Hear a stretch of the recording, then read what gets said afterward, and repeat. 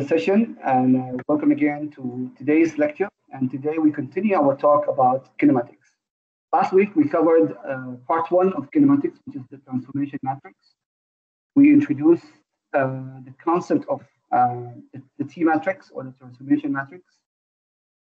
Yeah, so that was last week. We talked about the frame matrix, sorry, not the transformation matrix, the frame matrix.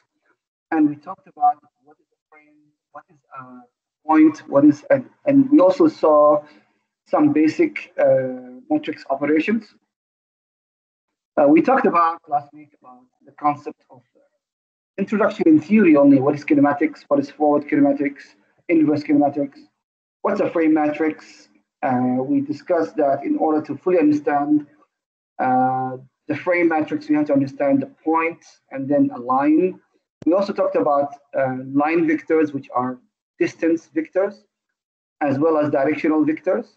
And we introduced them both in two-dimensional and three-dimensional. And we use this definition in these exercises to introduce the concept of a frame matrix, which is essentially a three-dimensional world or a smaller frame, or a system of frame or coordinate system that is defined inside of a global. And we saw that frames are essentially a very fundamental element. And we introduced the frame matrix, which is defined by four vectors. One positional vector, which is this blue vector right here, and three directional vectors that describe NOA, or the directions of NOA. The position vector of P is essentially the exact length you see here, not a directional vector. It's from this point, from 0, 0, 0 to this coordinate. And however, these other three vectors are only directional vectors. So therefore, there is no ending. We don't care where they end. We just know or care where their general directions are. And we saw how frames in robotics are fundamental because they are used to describe specific elements on a robot. The position and orientation of important elements of a robot. That actually includes not only industrial robots, but also any kind of robot, whether it's humanoid, mobile robot, humanoid, or any other robot, etc. But for our course, for this semester, we will focus on industrial robotics. However, if you take a future course or another course in robotics and you study mobile robots, by the way, this course is available in Unitype. It's called Introduction to Robotics. It's offered by Dr. Zafri, and it's another elective that you can take, but it's not from the mechanical engineering course or subject. It's from the E&E department. Nevertheless, you qualify to take it if you wish, and it's available next semester for you. Anyway, let's get back to this. So this other course of robotics from Dr. Zafri focus on mobile robots and advanced subjects such as image processing, AI, and advanced programming techniques. This course we are in today, or this semester, is about industrial robotics and how do we work with them. The next thing we talked about last week was the properties of the frame matrix, and we saw how it is actually a compound matrix. It's not really an individual matrix on its own, but it's actually made of several matrices that are glued together. Three directional vectors plus one positional vector. And then we also talked about a few other properties of the frame matrix, such as the fact that those directional vectors have a magnitude of 1. Therefore, even though that we may have not complete information, meaning we don't really need all three angles. We only need 2 out of the 3 of every line, and then that should be able to help us find the frame matrix. And we did solve a couple of examples on it, as you can see here. We also talked about the inverse of a frame matrix, and we dedicated some time to work on it. And we said that the inverse of a frame matrix is special because the frame matrix itself is special. It's not exactly a regular matrix. It's a compound matrix. So its inverse is also a compound inverse. So we again solved this example and solved this exercise. We said that the inverse essentially is made of 2 parts. First, you take the R and R matrix or the rotational matrix and you find its transpose along the diagonal line, if you don't remember what a transpose is. And then on the dot product here, or basically, or the positional vector, we find the dot product. So P dot N P dot O and P dot A, and then multiply by -1. As you can see, this is the transpose part, and this is the dot product part. P dot N, P dot O, and P dot A, then multiply the result by negative. That gives you the answer, and that's how we found that this is the inverse of this matrix right here. Okay, this is where we stopped last time, and now we are ready to talk about transformation. Now, before we start the transformation part, I just want to get back to one of the slides that we talked about here, which is, I think it's about, yeah, here. So we said that, yeah, so right here. So we said that knowing the frames and understanding the frames is one thing, but knowing how to transform from one frame to another is the second thing. And this is where we are today. Today we will be talking about, okay, knowing frame 1 and frame 2, how do you transform from one frame to another? And for example, if you're already given the location and orientation from here, and location and orientation here, how do you do the actual transformation? And that is the topic of today's discussion, which is about transformations. So let's move on to transformations. So in today's discussion, we will talk about several topics. The first part, which is the transformation matrix. Last week, we introduced the frame matrix. Now we introduce the transformation matrix. There are several other names for it, which we will discuss as well. Then we will do some exercises on the T matrix. Then we will talk about linear and rotary transformations. If you saw from the previous slide, there is only a change in position and then a change in orientation. There's nothing else really. So all you have to do is learn how to do linear transformations and rotary transformations or angular transformations, and then combine them to get the final effect. Plus exercises. Then we will talk about the effect of the global and the local coordinates. Global and local coordinates. We did discuss that in last week as well, or maybe in theoretical subject last week, a few weeks ago. But then we will do some hands-on exercises today. Graphical-based transformation. Up to this point, we've been working with matrices, matrix multiplications, and so on and so forth. So now we will be doing graphical-based transformation. It basically means you look at the diagram, and given some information from the diagram, you will then be able to detect the transformations required. And finally, symbolic operations, which is doing the same thing that we've done all the above here, but with formulas rather than with numbers. And once again, if it looks like there's a lot of work here, don't worry, these are relatively smaller sections, but we will try our best to cover it in time. So let's go and begin our concept or discussion about the transformation. So as you can see right here, if you look at frame A, which is, we're going to call it initial situation or initial frame, O1 and N1. O actually is if you remember NOA, N as an X and O is Y, and A is coming out of the sheet pointing at you right here.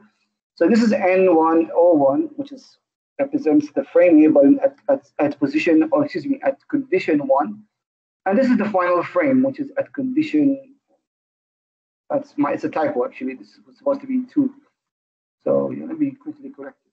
So this right here should be, this should be 2. And this other one should also be 2. And I think this is repeated a couple of slides. Yeah, let me just quickly do that. So, and then, 2 here. And I'm going to make the corrections and update the PDFs and upload them later on. Yeah? So this right here, I don't understand. I've reviewed this 100 times and still I did not notice this. So let's get back here. So now we are at the frame 1, which is the initial condition, or from frame A to frame A prime. We say that the frame has transformed from the initial state to the final state, which is frame A prime. So frame A prime, or if you want to call it frame A2, if you wish, also can.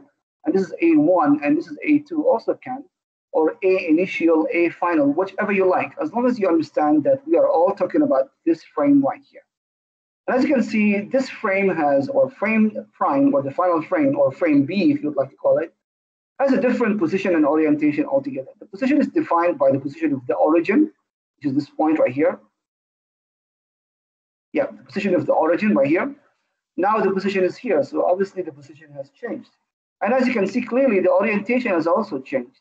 So right here, the orientation of this frame is similar to the orientation of the global frame, but over here it has a slightly different orientation. So that's why we say that this frame here, frame B or A prime or A2, whatever you'd like to call it, is now has a different position and orientation compared to the original frame. Okay, what's next? Well, mathematically speaking, the way we're going to do this is by using matrix operations.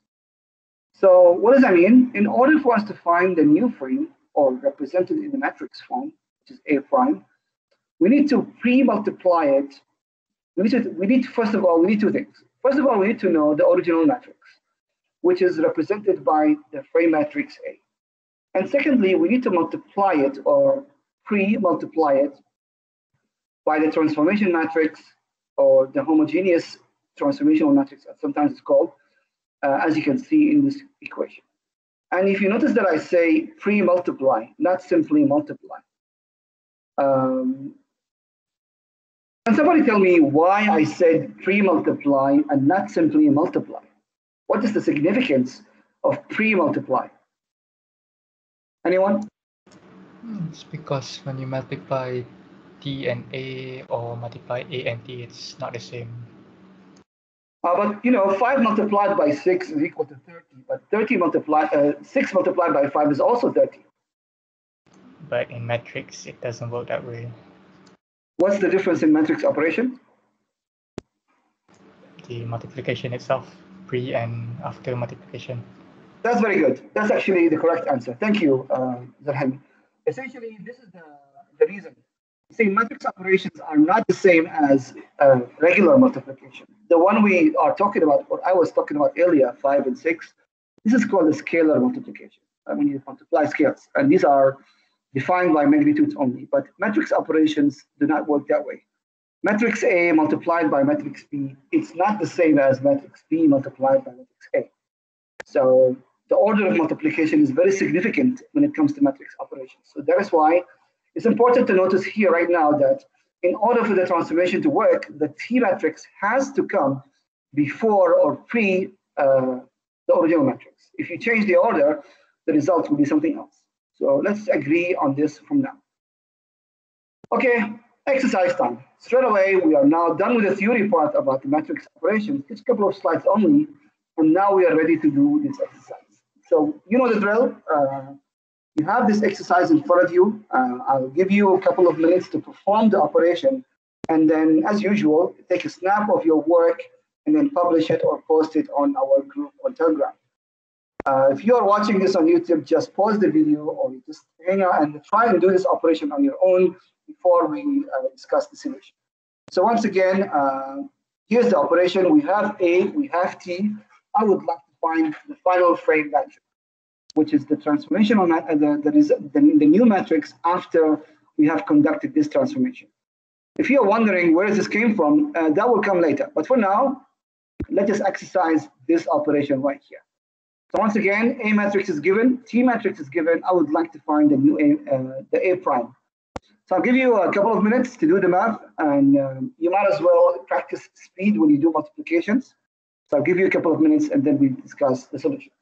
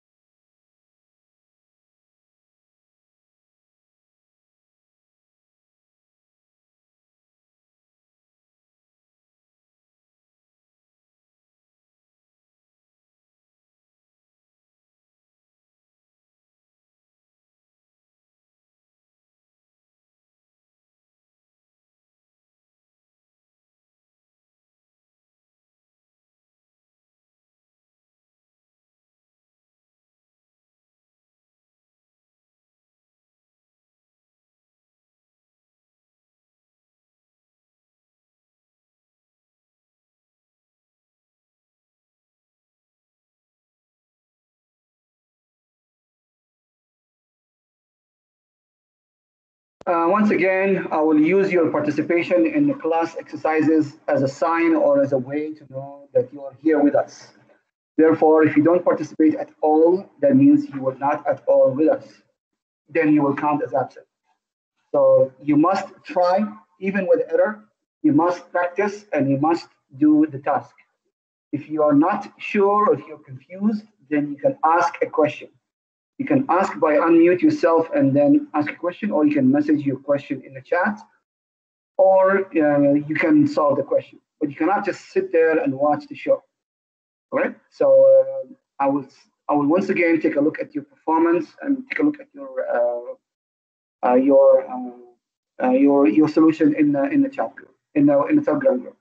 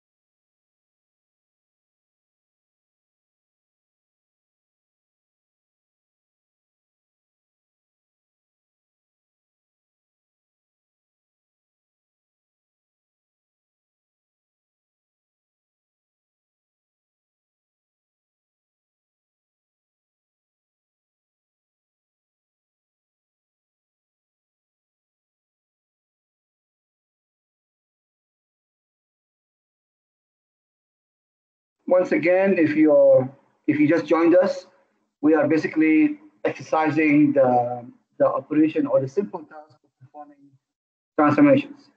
Given the frame matrix A and the T matrix T, simply perform this matrix operation, the simple matrix operations. You will have to have the T before the A and then multiply them. And then that will give you a new frame. And the reasoning for this is because this is how we actually perform, this is how transformations are performed. By pre-multiplying the transformational matrix with the original frame, then we get the new frame. Now, how did the T matrix come about, or where this came from? That will be discussed in a minute. Right now, we are just practicing matrix operations and matrix multiplication.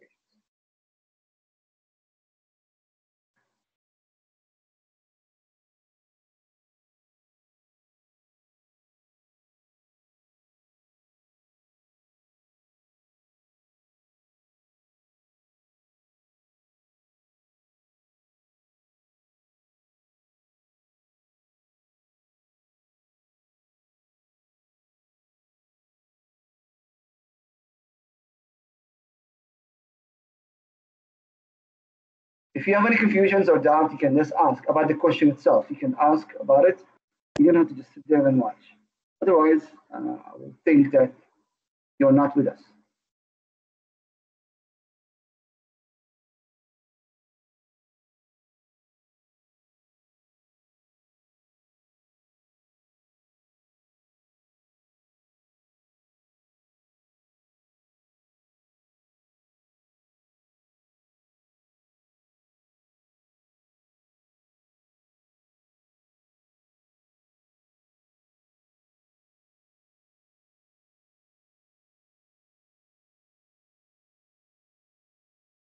Okay, I've seen three solutions and none of them is correct, unfortunately. There is some mistakes here and there.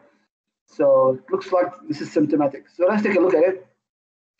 And looks like you guys need a refresher on matrix multiplication, which I will not do, by the way, because I've already provided you with the material on Moodle specifically to refresh your memory on matrix operations. So I'm going to show you the solution right here. So the best way for you to solve this is to begin by putting the matrices in the correct order. So this is T pre-multiplied by A, so you should write T here and then write A here. That is a must in order for you to see what's going on here. Oh no. My own solution is wrong. No, I think I made a mistake in the way that this is actually the position of A, but this is the position of T. Yeah. So it's possible. So basically, I may have gotten it wrong. Let me just double check. I think some of you may have gotten it right. Yeah. Maybe Guriel, I think he got it right. So let me double check again my. Okay, so this matrix right here, there's itself has its own error, but let's do it together. So robotics, let me open up my other slides. Okay, let's go here.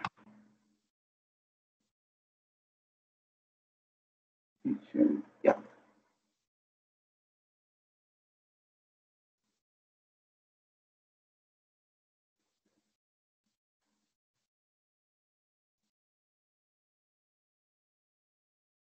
So the mistake here is that when I wrote this solution right here, I sort of put this column and this column in incorrectly. So I'm gonna do it one more time together with you guys. So I'm gonna do it live by hand, my own right here. So 0.66, 0.72, and 0.43, and point. The mistake was that I wrote the last columns and sort of flipped them. So 0.57, 0, 0.94. Unless it's just a typo, but the values are correct. Let me just double check, yeah?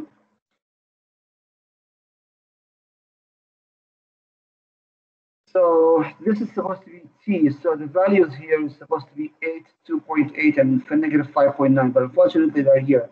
Looks like when I wrote the slide, maybe when I wrote the slides, the values are wrong. But let me just check my calculations. Yeah, so 0.8 and negative 5.9. And hopefully that will be correct. So the other one is 1, 0, 0, and then 0 here and 0 here. We'll get is 0.866 and 0.5, and the other one is negative 0.5, sorry, and 0.866.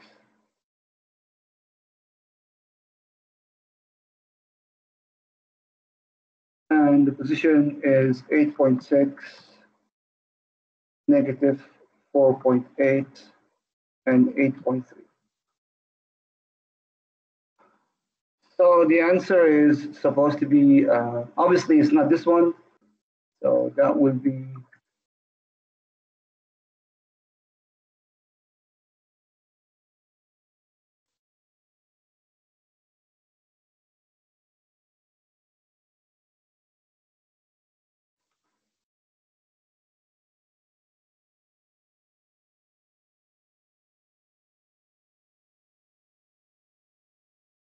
this is the correct answer. Let me just.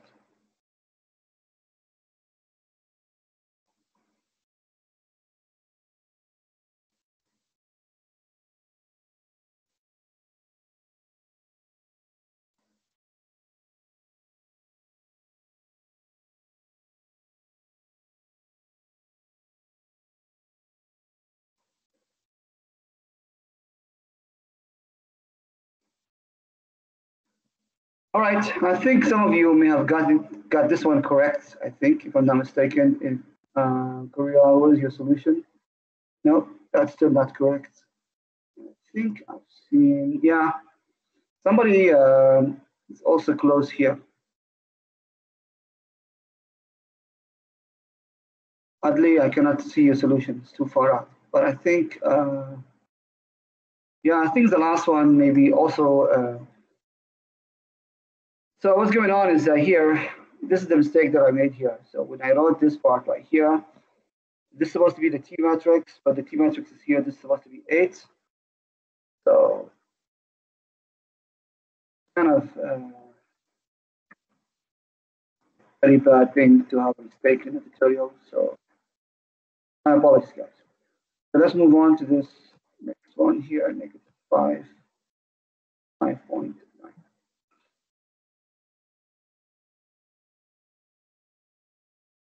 And this one just should be 8.6.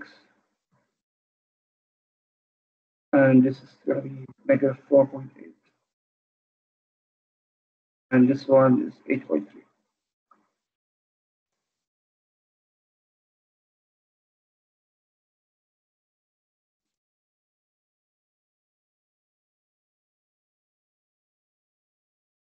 Once again, how do you do the matrix operations or the matrix multiplication? This should be revised already, but this is the first column multiplied by, no fill here, yeah. And this one, let's make it right. So this is the first column multiplied by the first row, or the first row multiplied by the first column. So since this is 1 and 1, so this is the answer for 1 and 1. So 2.1 multiplied by 1 is 2.1 again, and then 0, 0, 0 multiplied by anything will give you zeros again. And that's how we get the first answer, which is essentially 2.1. Now, the second item, which is this guy right here, this is actually, it's 1 and 2. So that will be this column, the first column, the same column, right, multiplied by this, the first row multiplied by this column.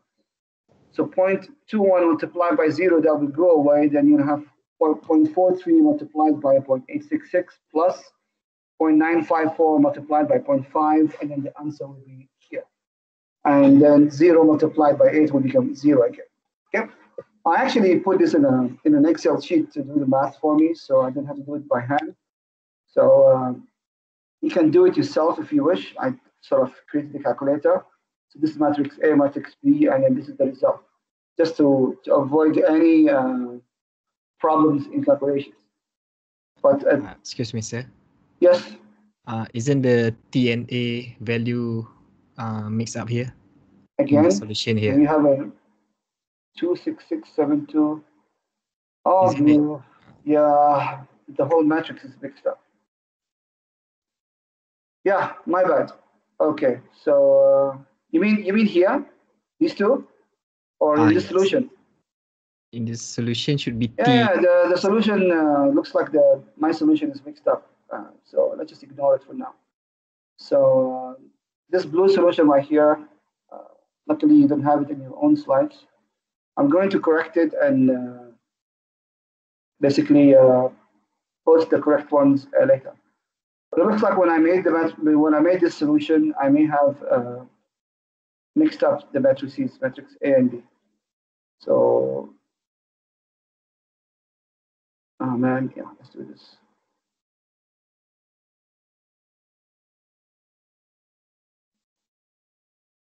Yeah.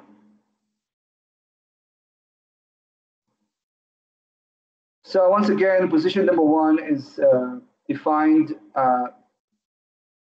In order to do the matrix operations from on multiplication, right? You will have to do the first row multiplied by the first column, as you can see from here. So 2.1 multiplied by 1 is the 2.1 again, and then everything else is 0, 0, 0, so that will go away.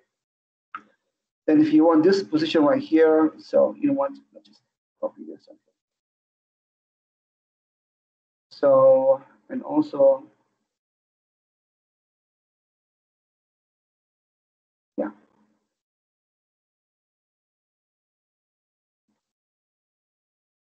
So if you want this position right here, yeah, if we want the second position right here, so it will be 2 and 1, so sorry, 1 and 2, so the first row multiplied by the second column right here. I think this is still correct one, right? Oh, once again. Man. Yeah, I get it now. I get it. This should be here. Then obviously my whole matrix is off. My whole solution is off, right? Okay, I'll have to redo the solution myself. So we'll not ignore my solutions. I'll do those myself. And I will post the correct one for now. But then the correct solution obviously is that you have to put the correct order, and that is actually, this is the correct order. So you have to put T in front, and then A in this order right here. And then the first position will be the first row multiplied by the first column. So that will give you actually the correct answer, which is A prime. I will post the correct solutions for these later on in our offline. So not a very good start. So I hope you guys don't mind this hiccup start, but let's move on. So let's carry on. So I'll double check the solutions and I'll let you know later on who was it right and who got it right. Maybe my own solution is wrong, so let's move on. So the solution for this is that you have to put a, you have to put this is actually wrong as well, so it's far away. But this is actually the correct way. So we have to put T in front in this order, and then A is here. So the first item will be 1, the first row multiplied by the first column. That will give us the value accordingly. But I think it's also coincidentally also 2.1 because that is 2.1, then 0, 0, and then 0. The last one will take away this one. So that's just by coincidence happens to be correct. But I think after that the mistakes begin. So I'll do the correct multiplication later on, and then I will proceed it on. So let's move on to the second equation, which is right here. Again, although my multiplications were off, but I will get the right ones correctly. But then I want you to see this exercise right here and try to figure out the correct steps, at least, of procedure to finding the answer. So the difference between this exercise and the first exercise is that in this exercise, in the first exercise, you were given the original frame and then the T matrix. Visually speaking, that means you are given this frame and the transformation matrix represented by this dotted line, and you would like to find this final frame. Okay, that's good. And in the second example right here, you are given the opposite. You are given the final frame, which is this one right here. And then you're also given the T matrix. So visually speaking, that means you are given this frame and the dotted line, and you would like to go backwards, so to speak, and find the original frame. So once again, I'll give you a moment to think about it and to how to solve this question. And again, I'll give you some time to do this exercise. So go ahead and do this exercise, and then we discuss the answer. There's a little bit of trick here. I'll give you some minutes to think about, and then we will do the solution or do the work together.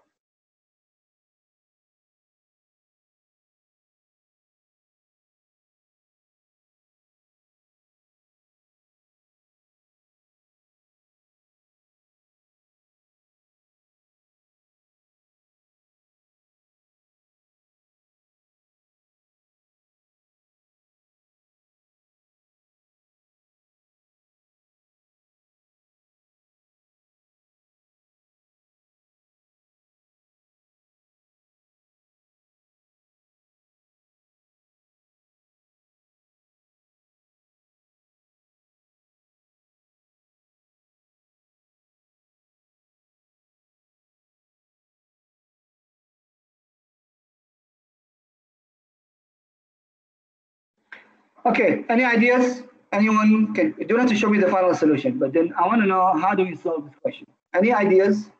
Any takers? Transposing one of the metrics. I think you mixed the word transpose with inverse, because transpose and inverse are two different things. And I remember this because last week you also said the same thing. Transpose and inverse are two different things, my friend Irfan. So make sure that you get the terminologies right. But if you meant inverse, then you're right. The way that we do this is that we use the same equation that we started from before. See, this is the original equation. A prime is equal to T pre-multiplied by A. Nevertheless, unfortunately, we don't have A. In fact, we need to find it. We are given A prime and we are given the T matrix, but we need to find A itself. So we're going to use inverse. Irfan, yeah, not transpose. So how do we do this? We need to move this guy to the other side over here. How do we do that? We simply multiply it by its own inverse. So if we pre-multiply the T matrix, or if we pre-multiply both sides by the inverse of T, as you can see from this line right here, so this will be true. You have to multiply both sides because it's an equation. So you can't multiply one side of the equation and ignore the other. Okay, so that's good. So what will happen here is that we have the matrix multiplied by its own inverse. That will result in a unity matrix of 1, if you think about it. So then these two will go away, resulting in this final equation. So in order to solve this example, you will first have to find the inverse of the T matrix right here, and then pre-multiply it by A prime, which is in this case given here. That will result in A itself. So this is the only trick about this question. So once again, we don't know where this came from, but we'll see that in a minute. But let's do at least one step of this. Let's exercise this one more time from last week and find out, or at least calculate, the inverse of T matrix. Let's call it a refresher on last week's exercise. Last week, we did learn how to do inverse operations, or how do we find an inverse of any matrix. Sir, last week, that was the inverse of a frame matrix. Yes, the transformation matrix is also a frame matrix. It's a special purpose. It's only used to transform, but nevertheless, it's a frame matrix, just like any other frame matrix you've seen so far. So we just give it a new name, transformation, just to distinguish its purpose. A frame matrix is used to describe the position and orientation of something on a robot, but a transformation matrix is simply used to describe a transformation, obviously. But nevertheless, this is also it is also a frame matrix. So knowing T for now, let's just quickly try to find the inverse of T. Go ahead. I'll give you again a quick minute to do the math. Find the inverse of T matrix and quickly post it on the Twitter group. And I've seen people already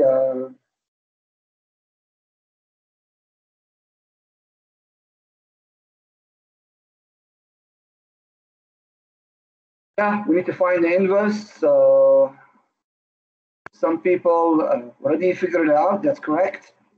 And then they have solved. Actually, they already solved the question outright. So good, right? Good job, guys. So let's move on.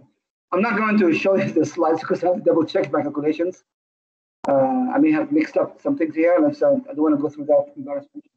So I'll double check this one again, this exercise, and then I will check it out and let you know. But by the way, there is one question here is, okay, let's say we did all of that and we found out in the end, we found A.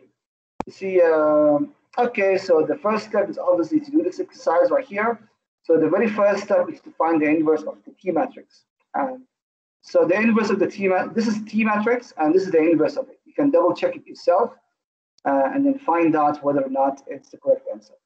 And then once you have the inverse of the T matrix pre-multiplied by A, I think this time around I got it right. The position of it, I think so. Yeah, so this one is correct, this one is correct. I hope so. I'll double check it later on. And then once you have these two in this correct order, then you multiply them in this correct order, and you should get the final answer here. Okay, so let's say you did find A at the end you see right here. Is there a way for us to quickly verify that this is the answer without having to do the process all over again? Anyone? Times with the A, and then we will get the T minus back, right, sir? Yeah, but then, although mathematically speaking correct, but then one easier way is to simply go back and apply this one right here. Oh, okay. See, you found A, is that right? You already have T, and you already have A prime to begin with, right? So since you already have T and you already found the A's, and simply multiply them in this order, and double check whether your final answer will be A prime. But of course, this is only for you while you are learning or doing multiplications or transformations in the beginning as a beginner. But let's say if you're in a test or a quiz, I'm not really asking you to redo the multiplications like this. But instead, take your time when you do the math, especially when you are dealing with numbers, not symbols. And that's why you could actually make things mixed up. I think this one is correct order, because yes, this is the correct order here, A prime, and this is T minus or T inverse. And then this is the same thing here. I just pushed it up, and then the answers should be right here. Okay. Okay, so now it's 4:50. A quick break you can actually to give ourselves a small break from this one. And after we come back, then we talk about linear and rotary transformation. You see, so far you have seen the T matrix only as in the form of a ready-made matrix. But where did it came from and how did this matrix came about? This is we will discuss after the very short break, about 5 minutes break, and then we come back and do the session. We continue with the session.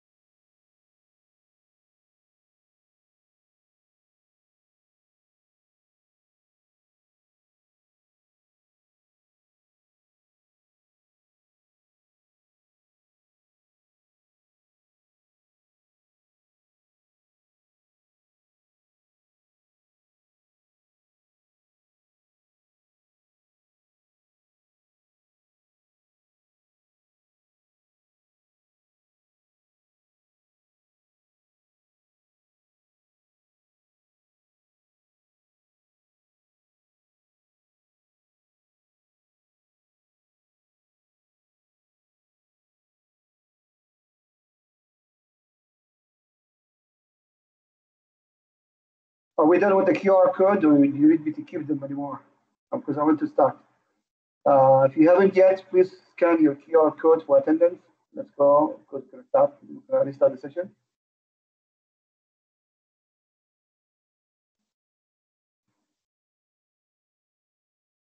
Okay, so I'll put it aside, but if you haven't, later you remind me before 6.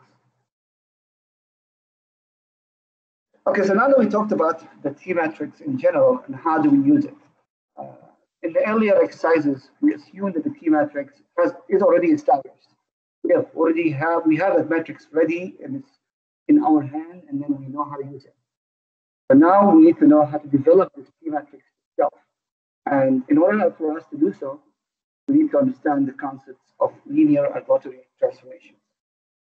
There are other names for the linear transformation. Sometimes they call it prismatic, sometimes they call it, what's the other word for linear? But I mean, all of these synonyms for linear and rotational, right? Angular rather than rotary. But they all mean the same thing.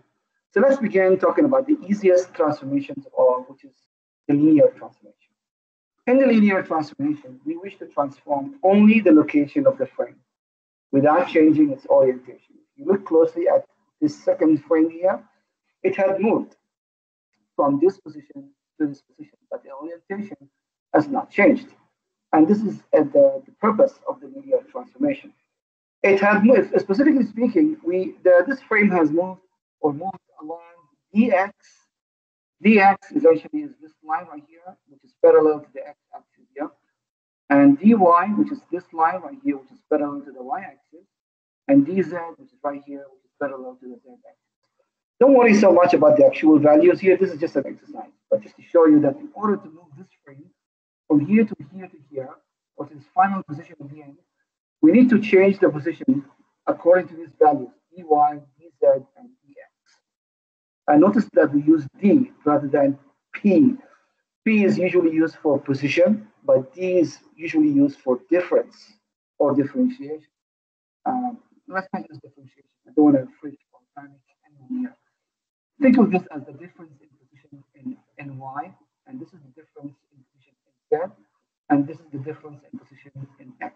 And this is why we use d rather than p or anything else. Now, analytically speaking, how do you represent this motion in a matrix form? Well, here is how it looks like. This is the same dx, dy, dz values that you want to apply to the changes. And then, since we are doing a pure linear rotation, there is no changes in orientation. So therefore, this matrix right here is the I matrix. This is a small typo. I hope you ignore it. Since there is no changes in orientation, right? So then we ignore the R matrix altogether or replace it with a unity matrix. And then we simply put diagonal matrix here. So can we just ignore all of this altogether and we just use the column? Can, but then you will see later on that it's a lot simpler to work with the matrix as a whole. With this as considered as a, number one, this whole R matrix considered as unity. And this is the three positional changes, dx, dy, dz. It's much, much easier to work with this way. So from now on, when we see T trans, means T transformation. Translation. Translation is another word for linear transformation. That's the synonym I was trying to remember earlier. So trans here, translation, nothing to do with the language translation. Simply translation simply means moving along the line, just like linear. So T trans means the translation matrix or the transformation matrix for linear essentially is the matrix you see in this form. This is the template for it. And all you need to know is the values of dx, dy, dz. If you know the value of dx, let's say 5, and this is 3, and this is 4, just plug in the values, and then you pre-multiply as we did here.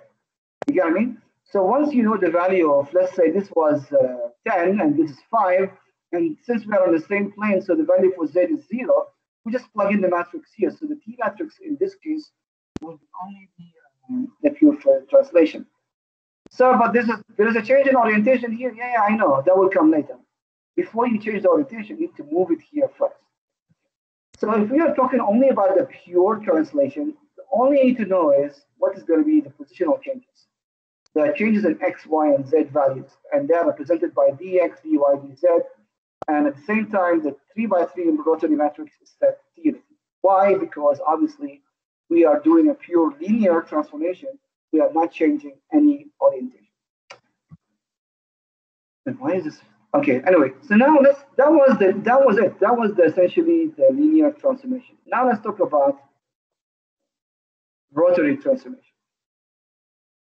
Now in the rotary transformations, guys, I need your full attention 100% here because the rotary transformations are not simple or are not as simple as the linear transformations, as you will see in a minute. So first things first, we wish, in this example right here, we have the original frame, the red frame you see here. has O and E, and N is popping out of the, or actually is pointing inward into the sheet, as you can see from the X you see. So this frame right here is NOA, and we want to rotate it with a magnitude of angle theta, and as a result, we get this new frame right here. Can somebody ask me, or can somebody answer this question? I have a question right now. This angle right here, it only rotates this line A2. There's no angle specified here. So how come we know that O2 is also here? What happened? How did we find out that O2 is here? There is no angle, as you can see. The angle is only between this line and between A. It's only between A and A, right? There's no angle or changes here. So how did we know that O2 would also be here? Can somebody answer that?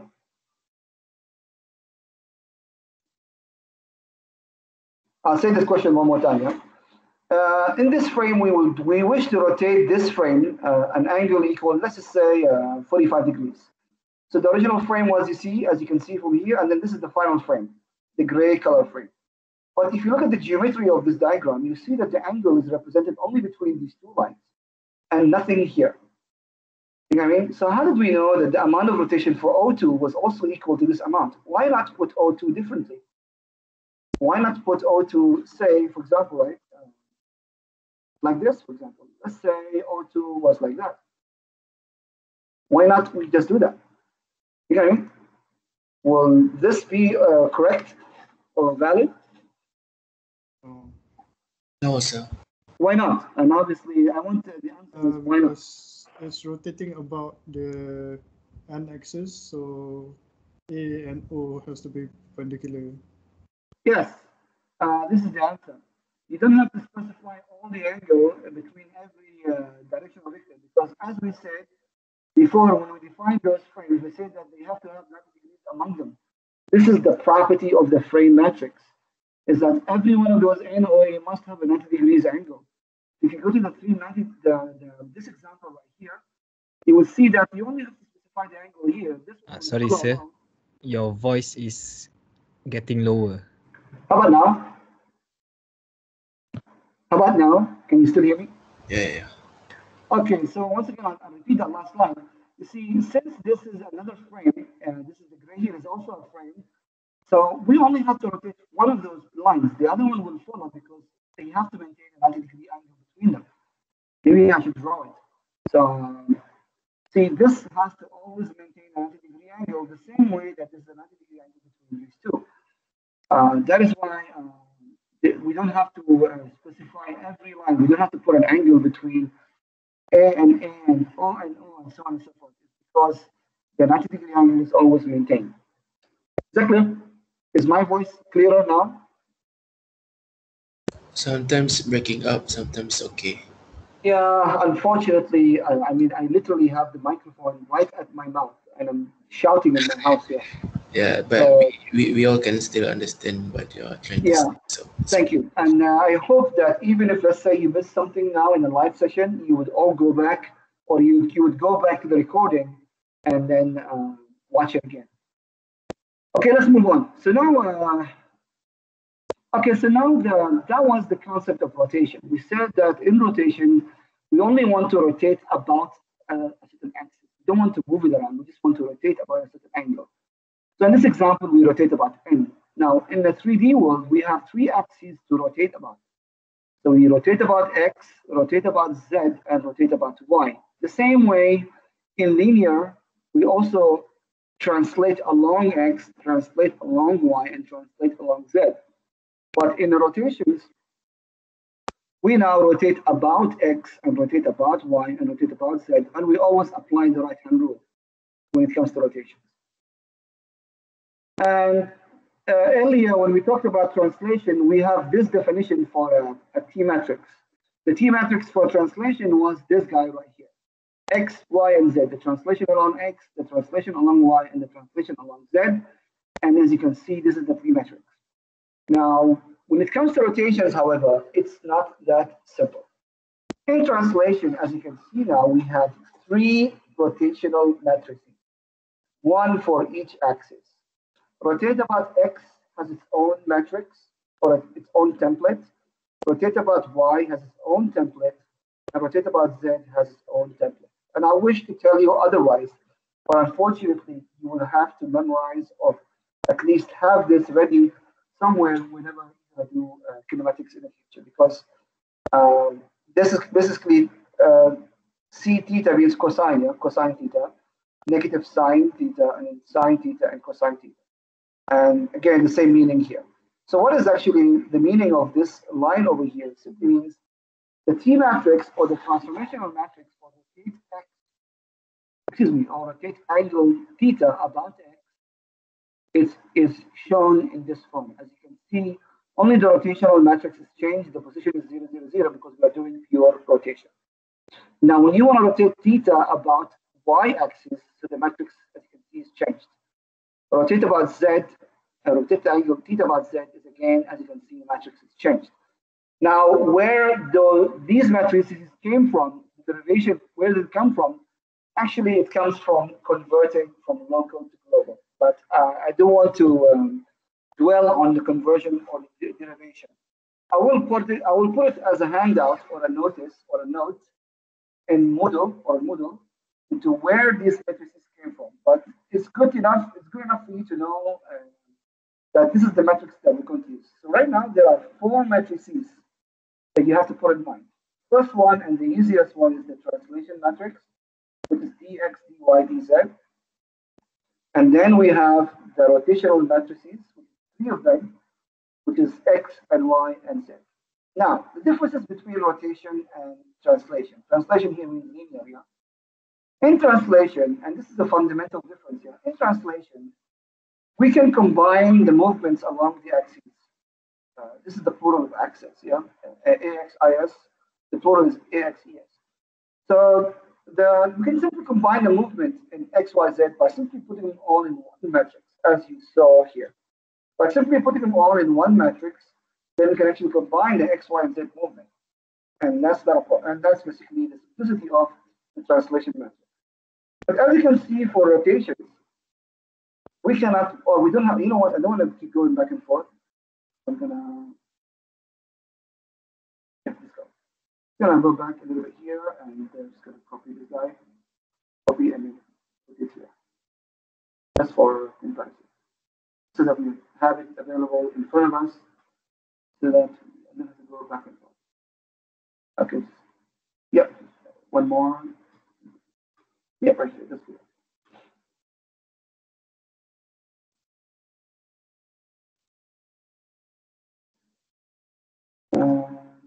Here we go. So once again, this is the T matrix we saw before, right? And we were able to combine x and y, or the linear motion along x, y, and z into one singular translation matrix. Unfortunately, we don't have this luxury in rotation. In rotations, you have to rotate x by itself, rotate y by itself, and rotate z by itself. And that's one of the differences.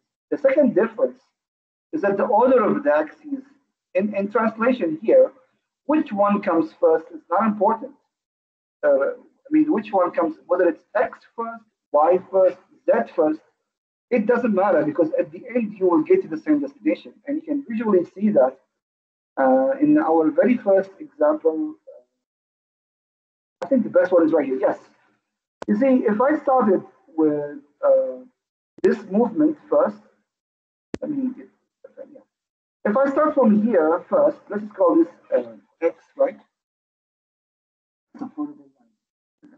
Here it is.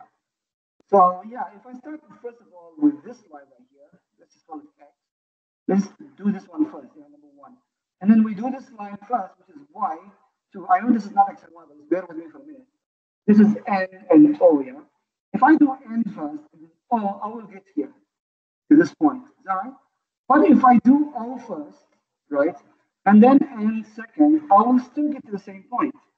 So what can you do? It doesn't matter the order of operations in linear, yeah, or in translation. If you're doing linear operations, then the order of operations, x first, y first, z first, it does not matter.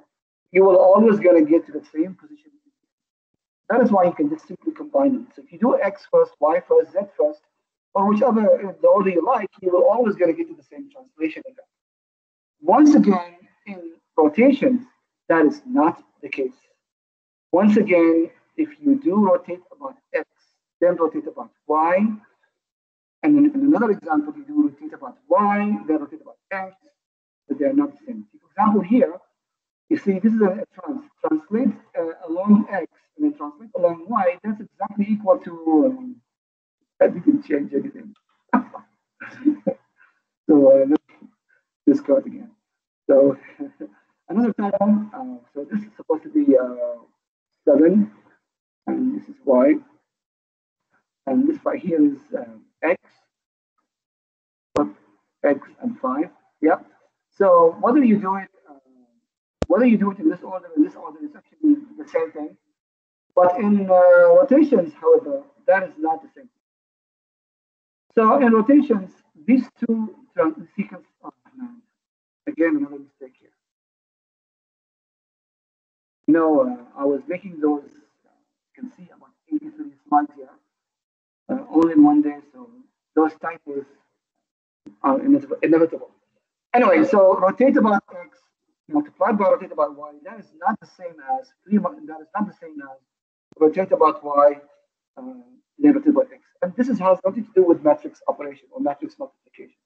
Because as you can see here, these are also individual matrices, matrix 1, matrix 2, matrix 1, matrix 2, right? So although we are changing the order of multiplication here, but the end result is the same.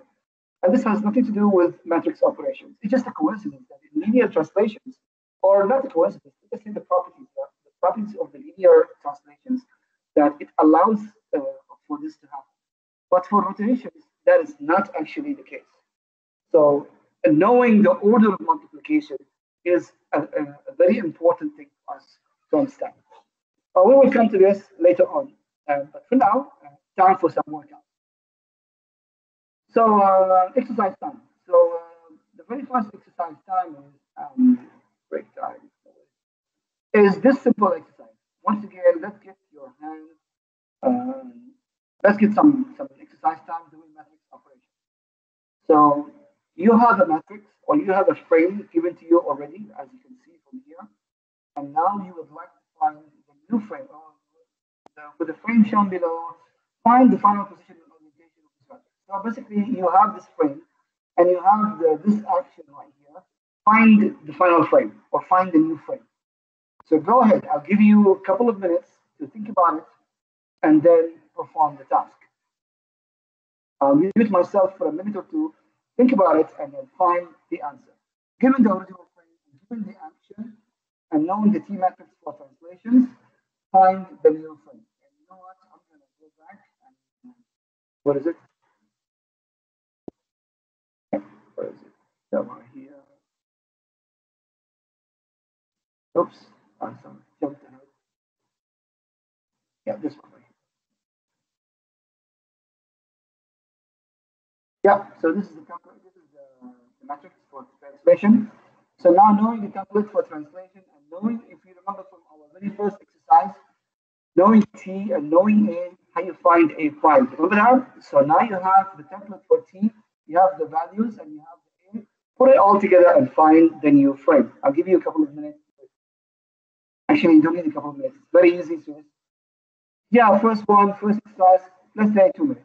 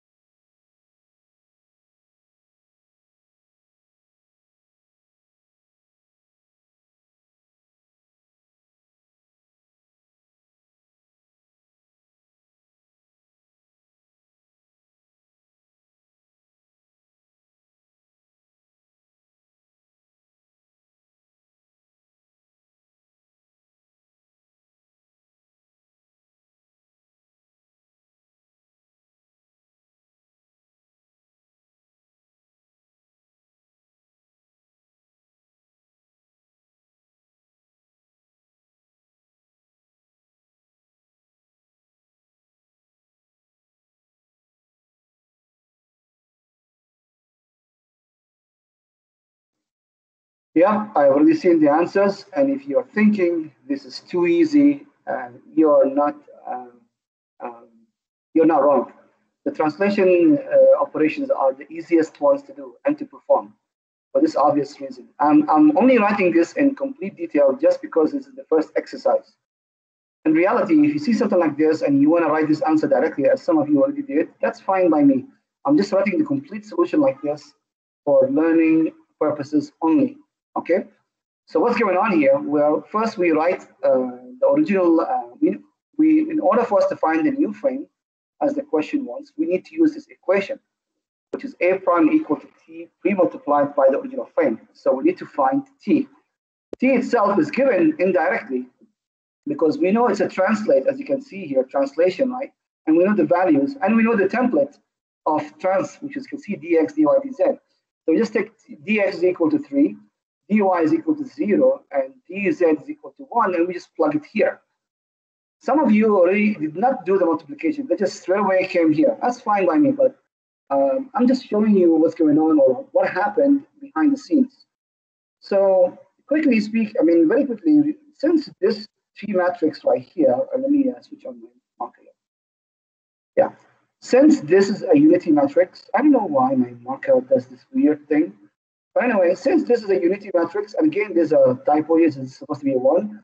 So 1 multiplied by anything is equal to that number again. So again, this matrix is not affected. So since this is unity and this is the same matrix, so all you really have to do is just copy paste this part right here. And as you can see, it's exactly the same part as you can see here. So this is a very quick shortcut for you. Since you have unity here and you have whatever numbers you see here, just copy paste the numbers directly into here. You don't really have to worry about the values. If you really want to do, if you want to be systematic, you can simply do the multiplications. 0.2 multiplied by 1 is 0.2 again, and then 0, 0, 0 will be gone, so 0.2 again. And you can repeat the process if you want to exercise matrix multiplication. But if you want to take a shortcut, an I matrix here or a unity matrix multiplied by whatever you see here, then there will be results. What about the last part? Well, you can, if you want, you can really do the multiplication. Let me clean it up a little bit here. So eraser, let's clean up a little bit. So what about the last one? The last one essentially is really it's a column multiplied by row again, or row multiplied by column again. So once again, I don't know why this keeps on happening. There's weird lines from when I do this. Anyway, let's try this again. So you can see, okay, right here, and then here, and then here. So I see 1 multiplied by 12 is 12, then 0, 0, 0, and then 1 multiplied by 3, resulting in this 12 plus 3. Okay, that's horrible. Let's try. Let's clean this up. Okay.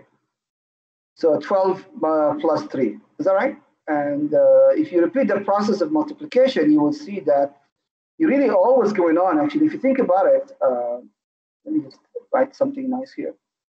If you think about it, actually, what's going on here is that this is px, or this is p, yeah, and this is d. If you think about it, so this is px plus dx, and that's the very definition of what we are doing in linear translation. We take the original position and we change it by the amount of dx by simply adding the amount of it. And this is py, and then we add the amount of dy, and dy happens to be 0. So this is dx, and this is px. Is that right? So 12 plus 3, that's what you see here. And then this is py, and this is dy right here. So as you can see from here. And finally, this is pz, and this is dz. And as you can see from here. You get me? So, sir, do I have to do the multiplication like this every time I see a translation? Not at all. Once again, I'm just showing you this for the first time only, just for training and learning purposes. But in the future, if you want to jump from this line into here directly, into this one, by all means, go ahead. And in fact, it's a shortcut. By now, I'm sure you have noticed how tedious matrix multiplication can be. And that is why you would need to learn as much or as many shortcuts as possible. And we have already learned a couple of shortcuts. Shortcut means is that you would find the answer of the multiplication without really having to do the multiplication. What are you talking about? You remember how we identified that this answer right here, this matrix, this 3 by 3 matrix, is simply copy paste from here, right? Well, that was a shortcut on its own. How did we identify that? Is because you see this matrix right here, this 3 by 3, is simply, it's multiplied by a unity matrix. So whenever you see this situation in the future again, simply repeat the process. If you see a unity matrix multiplied by another R and R, just simply copy that R and R. You don't really have to do the multiplication. And second of all, whenever you see, that's the first shortcut. The second shortcut is when you see a translation, obviously, you don't really have to do a multiplication. You just have to do the P plus D, or you have to apply this nice equation that you see, or this nice, lovely situation right here, which is, I'm gonna write it down here. That the answer is simply P plus D. So whatever original position you had, just add to it 3, add to it the value for D, and then you will get the final answer. So 12 plus 3 is 15, minus 5 plus 0 is minus 5 again, and 10 plus 1 is 11. And that's the answer. And since the original matrix has a unity here, so we just take the original orientation and we put it as changed, and nothing happened. Is that clear? I hope this is clear for the first exercise. Now let's do the second one. If you understood what happened in the first exercise, go ahead and do the second exercise. And by the way, in the future, you don't have to wait for me to finish explaining or to finish one exercise. If you already understand what's going on and you want to jump ahead with me doing the next exercise or whatever, by all means, go ahead. But if you didn't understand what happened in that exercise, then you can follow the discussion and the explanation. So right now, let's do this exercise again. And once again, you can do this the long way, or you can do this the short way. So I'll give you a moment to think about it, and then try and do this. Try to find the answer the quickest way as possible. Go ahead.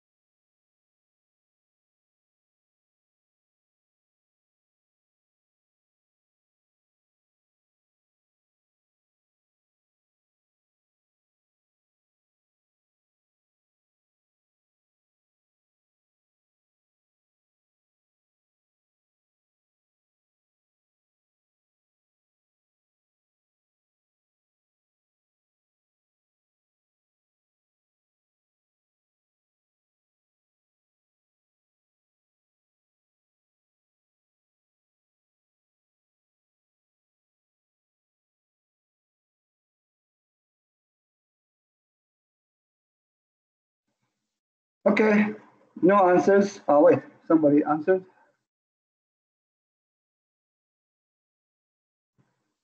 Yes, correct. Finally, a correct answer. So, yes, also correct. Adley, you got it right the second time. So now let's move on to take a look at the answer. So here's the answer. First of all, let's once again, let's take a look at the long journey before the shortcuts. The long journey, or what I mean by the long journey, I mean the proper and complete answer, sort of template or training answer. The first is you have to write this line. Just to put a note to yourself that the final frame is equal to T P multiplied by A. The purpose of this line right here is to tell you or to remind yourself that you are doing the forward step, meaning giving the original frame and the transformations, find the final one. We are not doing the opposite of this. We're not doing the inverse of this. Okay, that's great. Now, the T matrix itself is composed of two steps, and they are given in this correct order. So you have the first translation, which is 301, followed by translation 080, and then the original frame, which is A, right here. So then what do you do next is that you take this matrix, the way of writing it this way, or the symbolic way, and then translate into a matrix form. So once again, take this line right here. So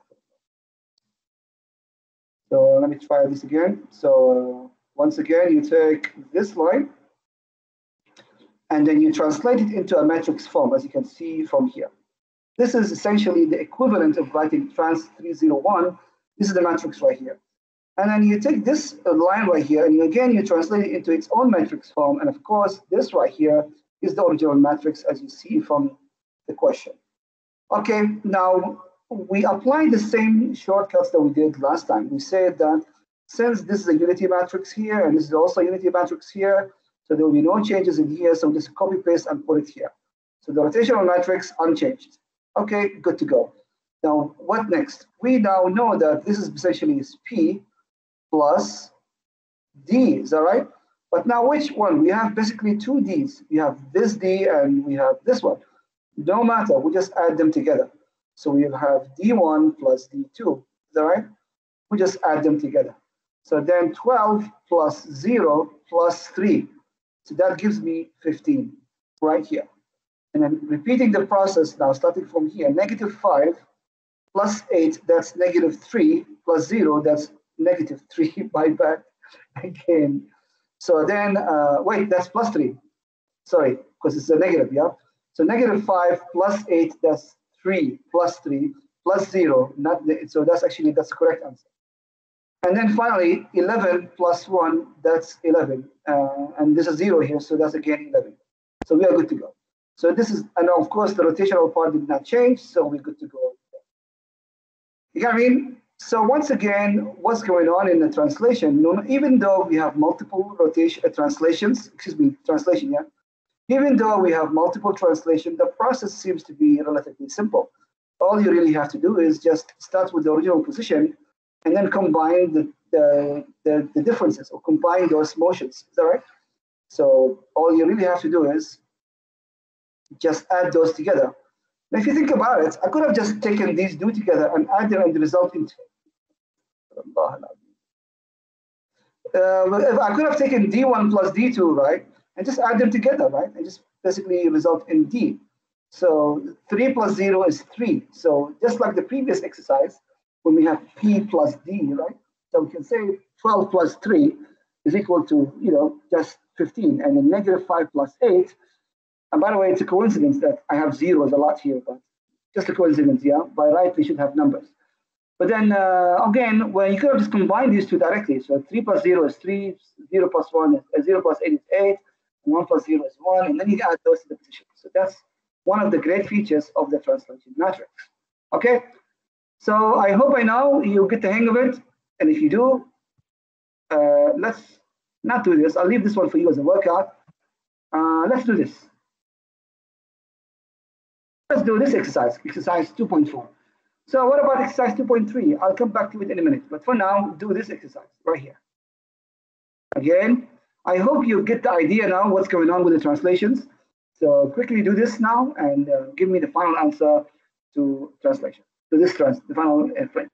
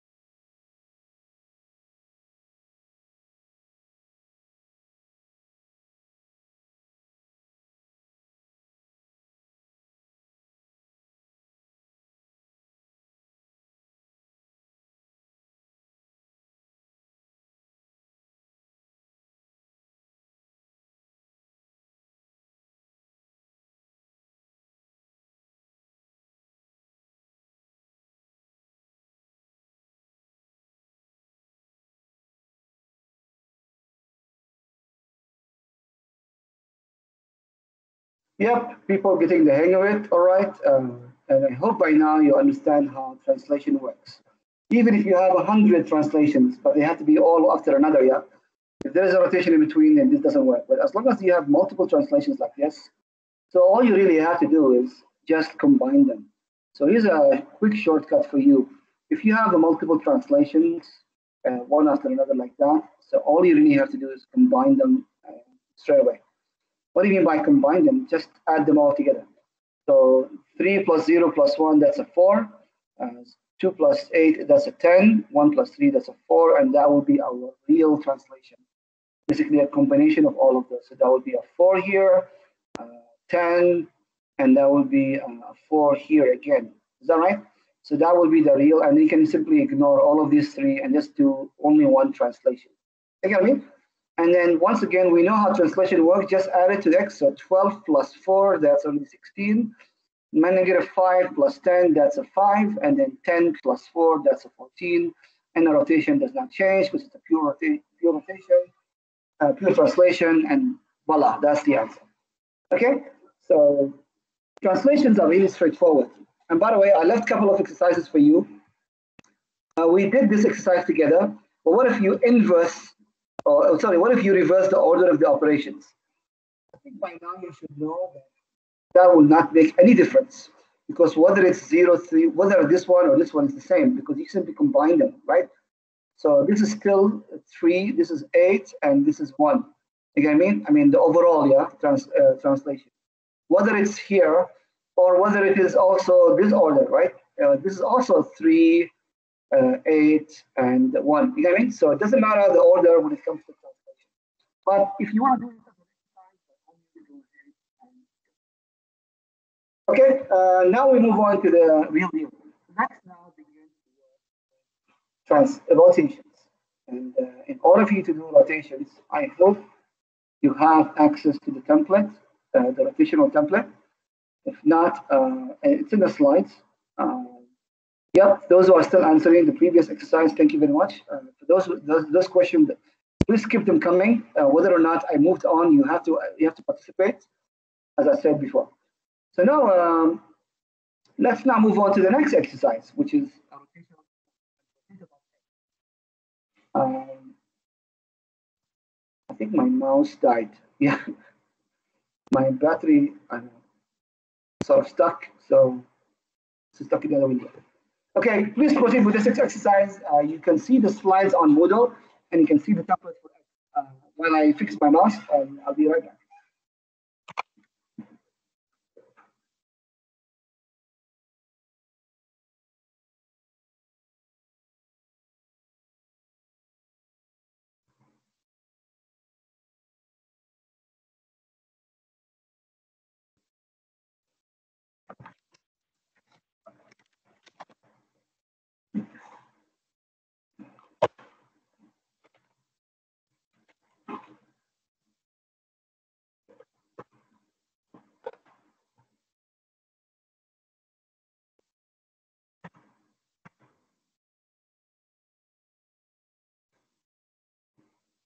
So rotations. So now let's talk about rotation. So in order for you to solve this exercise, you need to have this matrix right here. It's gonna, you know what? I'm gonna show you a nice way to remember or to memorize the rotational matrices. So let's start here. So how do you remind yourself of it? So let's just do it ourselves. So we know it's a rotation, right? Again.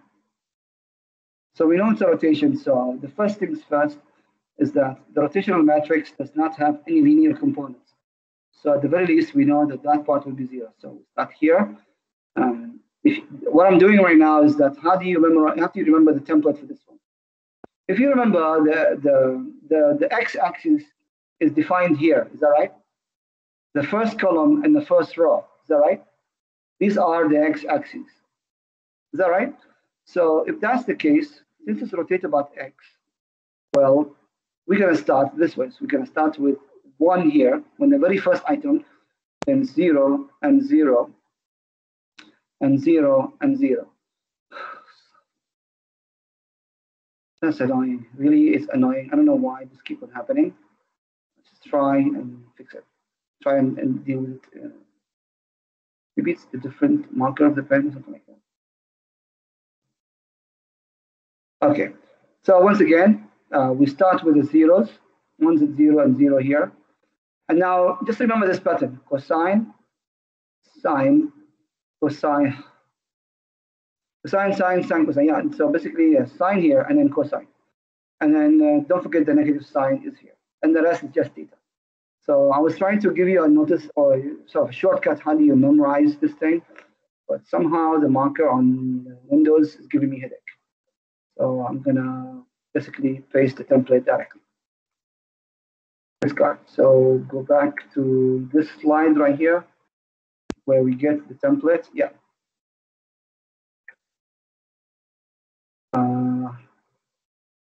Yeah, right here. So this is a template for rotate about Z, rotate about X. As you can see, there is a pattern to it. It's not really a random memorization. You know what I mean? And rotate about X comes in a certain template, in a certain form. First of all, you have to remember that since it's about X, so these are the column where we, you know what? We can do that here. Yeah. So since it's rotate about X, you can see that the X column is the 1s and 0s. Is that right?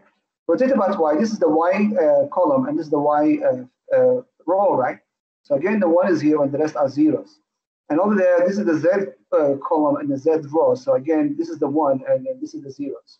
But if you look at the rest, you will see the same pattern: cosine, sine, sine, cosine, cosine, sine, sine, cosine, cosine, sine, sine, cosine. And this pattern is the same throughout, whether you're here or we're here or we're here. It's just the location of where these cosines and sines land.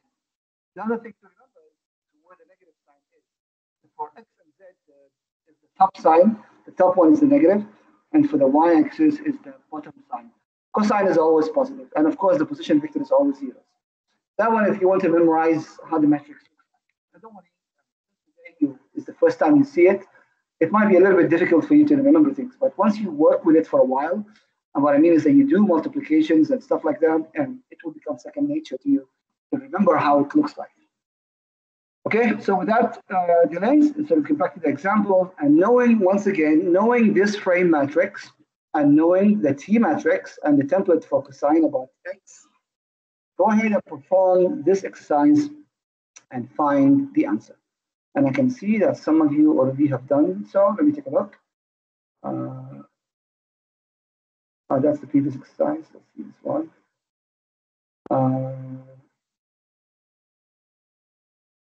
Okay, cosine. And then it appears to be the correct answer. Let's take a look.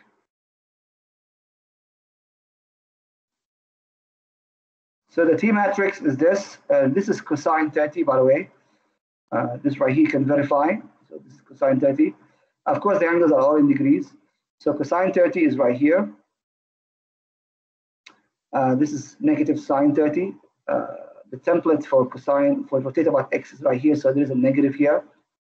And this is cosine again, and this is negative sine. And of course, zeros here. Pre-multiplied by the same matrix. And then simply multiply it, and you can see A quick shortcut to remember is that since this is a pure rotation, so the position will not change. You can verify this yourself, by the way, but you can actually see that if you multiply this, if you want to find this answer right here, so that is 1 and 4, so 1 multiplied by 4. So 8.6 multiplied by 1, and the rest are zeros. And the same thing for the rest. But another way to quickly verify this is to remember that this is a pure rotation. And since it's a pure rotation, there will be no changes in position. And that is why, that's another, can say, shortcut. Since it's a pure rotation, so that's why this right here will not change, or the position of the frame. Provided, of course, that you pre-multiply. If you post-multiply, that will actually result in a different thing altogether. For now, this will not be different because we pre-multiplied right here, and it's a pure rotation, so therefore no changes in position. Okay? But then, of course, this time around, there will be changes in rotation because this is a rotational matrix or rotational transformation. So obviously, you'll have to do, there's no shortcuts, unfortunately. You have to multiply to find those, the 3 by 3 matrix. Okay? So once again, you'll have to exercise and do operations. Some of you have already done this and successfully so good job. Once again, I hope you get the point of what I'm doing right now, which is essentially is to get your hand busy doing matrix multiplication. If you remember the first time you did matrix multiplication, things might have been a little bit awkward when you did it for the first time. But then now that you have done several exercises in a row, hopefully it will not only become easier, but also becomes faster and becomes some sort of a second nature to you. And this is what is the purpose of these exercises. Okay, so yes, Zulhan made the first one to get it right. Good job. Let's move on to the second or the next exercise. What happens if you have these two rotations? And we've done this before. Sorry, we've done multiple translations. What about multiple rotations? So go ahead and repeat the process, but this time if you have multiple rotations. Go ahead.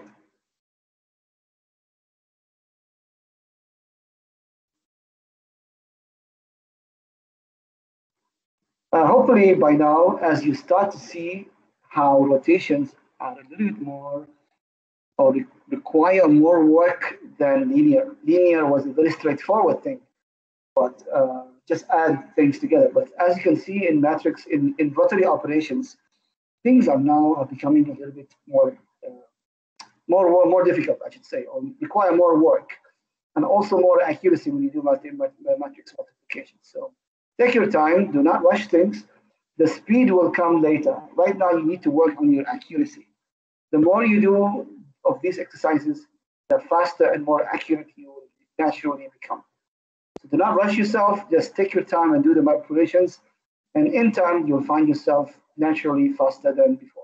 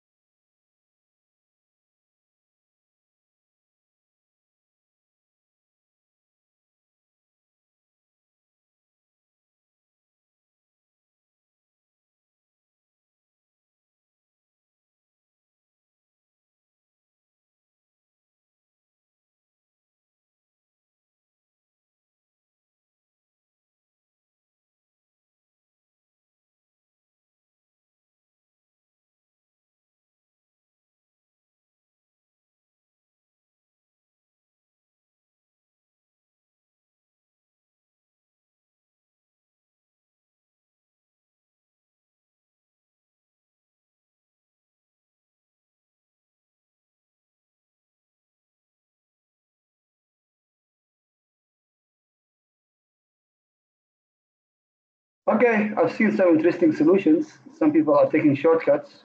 They are actually smart ones, but inaccurate, so to speak. So let's take a look at the correct solution. By the way, if you are thinking to yourself, oh, this is too much, I'm giving up already. No, don't give up already. Even if you don't complete it at all, let's say you stopped and you want to see the solution, after this session now, after we finish today, you should go back on your own time and again attempt to complete the solution on your own. There's no skipping it. If you delay this or say, I don't want to do this, I'm just going to look at the solution, I'm not going to do it myself, you will never ever learn it. And you will never ever become faster in making multiplications. It's really like jumping into the pool. If you don't jump into the pool, you won't learn. Okay, so let's take a look at this. So essentially, this is a rotate X, rotate Z. So this is rotate X right here, and this is rotate Z.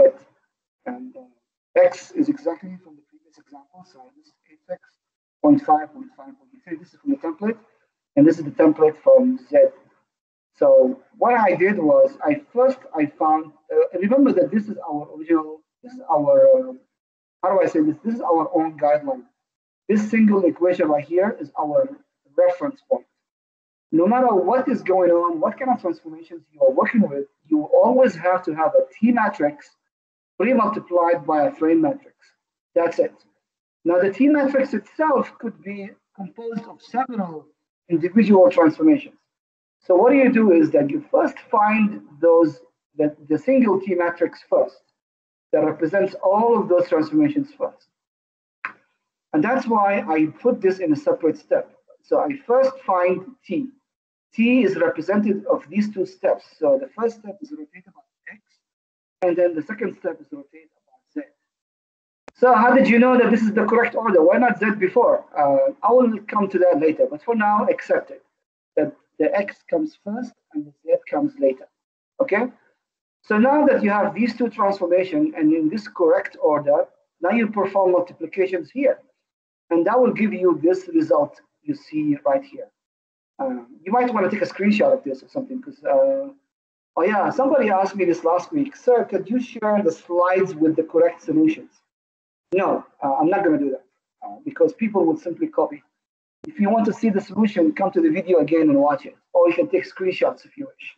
But and also, as you can see, I'm not, sometimes my own solution is wrong, as you saw earlier today. So that's why I need you to do the work yourself. So anyway, so what's going on here is that we find the T matrix. That's step number one, which is the one we need here. So the T matrix is composed of rotate about X 30, or rotate 30 about X, and then post multiplied by, or pre-multiplied by rotate 20 about Z, as you can see from here. And then you take these two and multiply them together and you get to this result. So this right here is the T matrix.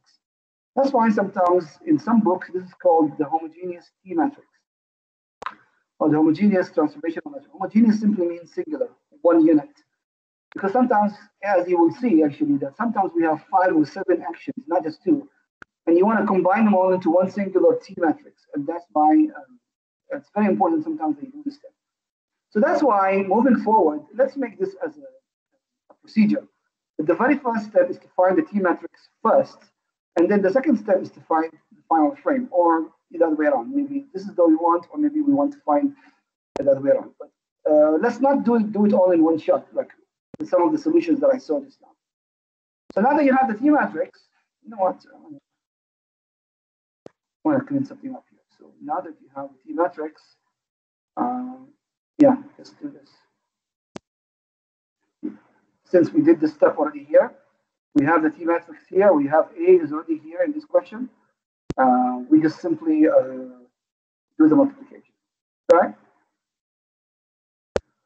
So now this is the T matrix that we found from here. And let me use the pen here. So this is actually the same matrix is here. This is a horrible line. Let's try this again. So this matrix is even worse line, but we have to live with it. So this is the same T matrix, and obviously this is the original A matrix, right? So T matrix pre-multiplied by the A matrix, which is exactly as you see in our original equation, that gives us a prime. So this is the final frame, and this is the final answer to our question. So once again, the very first step is to find the T matrix, And then once you have it, then you pre-multiply it by the original frame to find the final frame. Second, so what if this was just one action? That's fine, it's just one action. But then if it was multiple actions, then I suggest that you find the T matrix first, then you can find the other the final frame. Okay, now that we get the hang of it, once again, let's try this again. But this time I changed the order of the operations. In the previous example, you have X first and then Z next. Now you have the opposite order. A quick shortcut is you already have the matrix for this and you already have the matrix for this. You just have to change the order of things. So go ahead and do this second exercise whereby the order of the operations has changed. Now we are just inversing the operations. Now that Z is first and then X come next. What will be the new frame matrix? Go ahead and do it. And again, I'll give you a couple of minutes to do it. And I think after this is the break here. Yeah.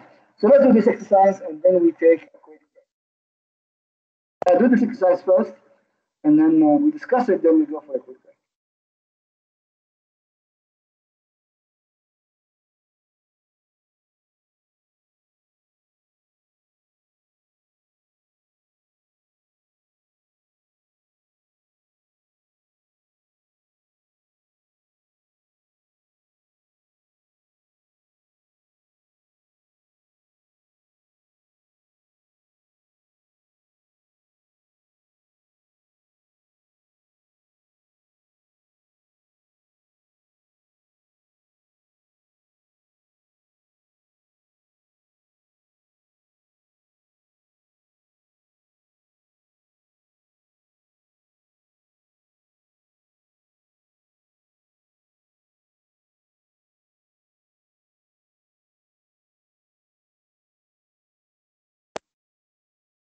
All right, we're running out of time, so I'm going to have to leave this for you as an exercise. But anyway, let's take a look at the solution.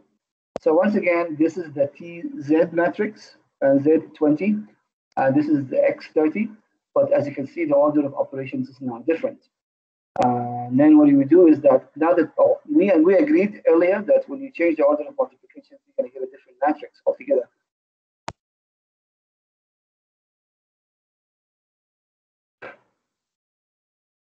Oh, it's a different matrix. Thank God. I thought I made a mistake again. So it's a different matrix from the previous answer. So you take this new matrix and you pre-multiply it by the new frame, that will give you a new frame altogether. Now, I want you to do these two exercises completely and properly and then compare the results. You will see that the results actually in here will be different from the other. There will be some similarities, but there will be also differences. And I want you to do this on your own time and find out the difference. Now, that we will discuss in a later time. Now, what about this now? Let's move on to this next exercise. And this is the last one before the break. Oh, yes, this is a quick exercise. The first one, we will have combination of rotation, translation, and rotation again. You can put the exercise 2.7 on hold. You can continue it on your own time. Let's move on to exercise 2.8. There is again a shortcut here, or a quick shortcut that I want you to take a look at it before we discuss the second topic of our discussion. So a quick break.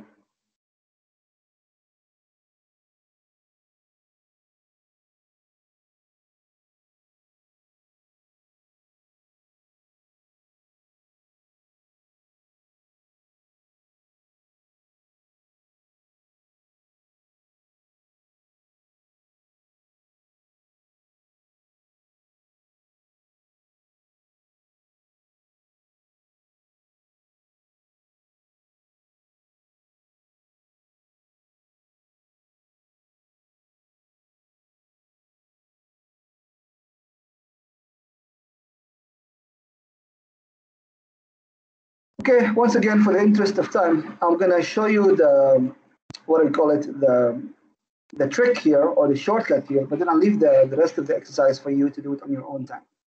Now, once again, in order for us to solve this question, by the way, this question is different than the others. The first time, this question is not asking you to find the final frame. If you read it correctly, the question is asking you determine the T matrix. Simply, meaning only this step.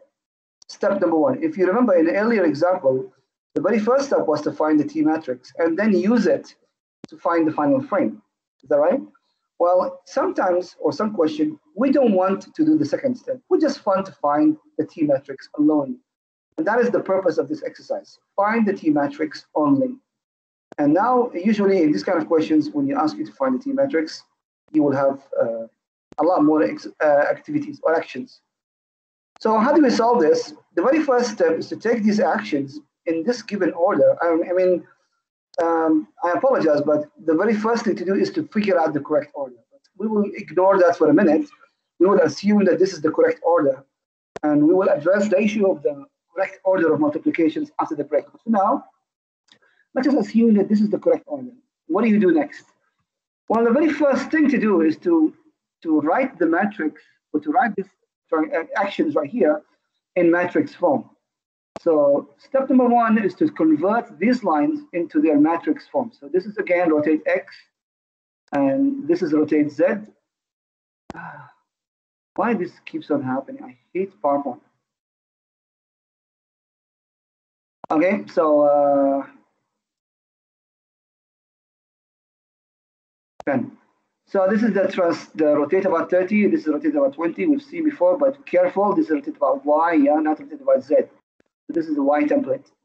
Okay, and this is translate along X, Y, and Z. And the new shortcut that I wanted to show you is what happens if you have this situation you see right here. And this situation is what happens if you have a translation followed by, where did it go? Yeah, here.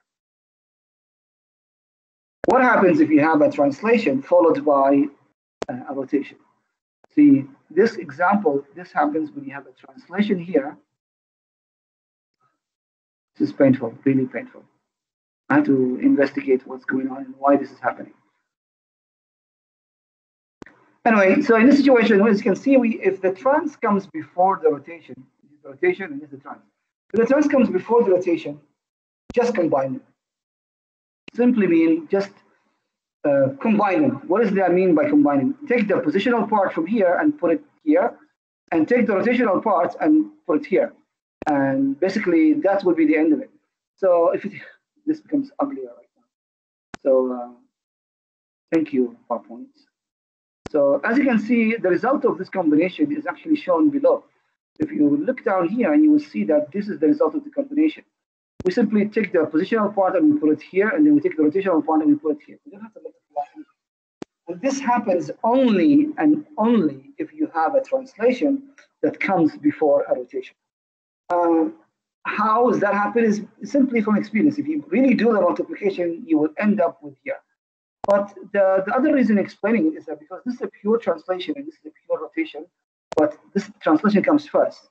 So combine them, you will get this. And then, so what about this situation here? What if the translation comes after the rotation? That does not work. That will not work. So the shortcut does not apply. It only applies when the translation comes before the rotation. Okay. Why? What's the purpose of this shortcut? Is to simplify your work. Rather than doing 3 matrix multiplications you see right here, you'll only have to do 2, which is exactly similar to the previous exercise. The previous exercise and the one before that also, you have 2 rotations to do, 2 rotation multiplications to do. And that's why by using this shortcut, you can greatly reduce the amount of effort and multiplication and labor work to do this. And then you can come up with this solution. Now, the rest of the multiplication, I'll leave it for you as a workout. And then you simply have these 2 together, multiply them, and you get the final answer. You can screenshot this if you want for reference, and then you can work it on your own time as well. I think this is it. Yeah, for now, we can take a quick 5 minutes break, and then we can come back for the last hour to talk about local and global plus geographical solution. I don't think we will have time to do all of the content for today because we have a lot to do. We have global and local, and we have graphical, and we have symbolic. I don't think we will have in 1 hour to do all of this together. I think we will probably do the symbolic next week along with forward kinematics. But no matter, it's okay because forward kinematics is quite small compared to the rest, so we will have time. I think for today we will finish with these two only, which is global and local plus graphical transformations. Okay, so let's take a break, a quick break for 5 minutes, and I'll see you, and then we will finish the sessions for today. See you in a while. Break time.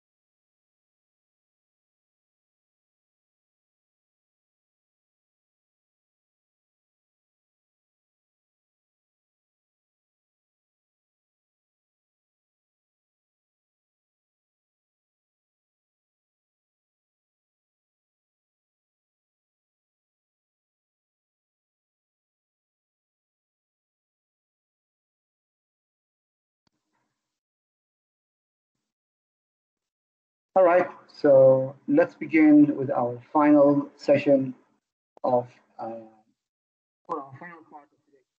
I'm not sure if we would have time to do the graphical based exercise. I think we should.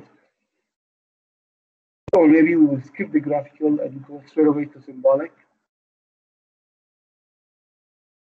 Yeah, I think so. And we leave the graphical to next week. Yeah, I think that's a better idea. So I think today, for now, on this last hour, we will do local and global, and then symbolic. And graphical transformation is next week, along with kinematics, forward kinematics. Okay, so let's take a look at this situation right here. This one, I think we've seen this before in our previous slides when we were talking about terminologies, and we talked about the difference between local and global coordinates. And we said that we've seen this slide before, and we said that there's global. And I hope now when you see this again, it will make better sense when we talk about local and global. So again, once again, here's the frame, and we're trying to do rotations. And when we say earlier, rotate about x-axis, you know what? Let me double. Did we see the slides before or not?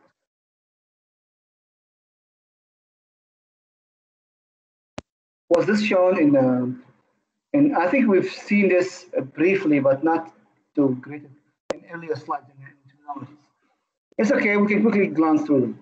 So we say earlier that we have rotate about x30. For example, yeah, let's take a look at this example right here. Rotate x about 30, and when we come here and say rotate x about 30, or rotate angle theta of 30 degrees about x-axis. Which x-axis are you talking about? We did discuss before that there are two x-axes. We have the local or the global x-axis. And we've seen before the implication of that. You see, let's take a look at the situation from the two-dimensional view. This is the same two axes that you saw here. This is the local x-axis or n, and this is the global. And if you look at it from the front view, you will see this view right here. Clear? I know that this frame is supposed to be smaller, but just bear with me for a minute. This is supposed to be smaller. Just ignore it for me. But we know that the n is here and x is here. All right? Now, as you can see, the local and the global x-axis are not the same, and therefore their effects are also different. What does that mean? This is the effect of rotate about the local x-axis. If this was the original frame and I rotate about its own local axis, this is the new frame, this gray color one. And if you want to see the same situation from three-dimensional view, here it is. So this is the original frame, the red color, yeah, the red color frame right here. And after you rotate it, it's going to come this gray color frame.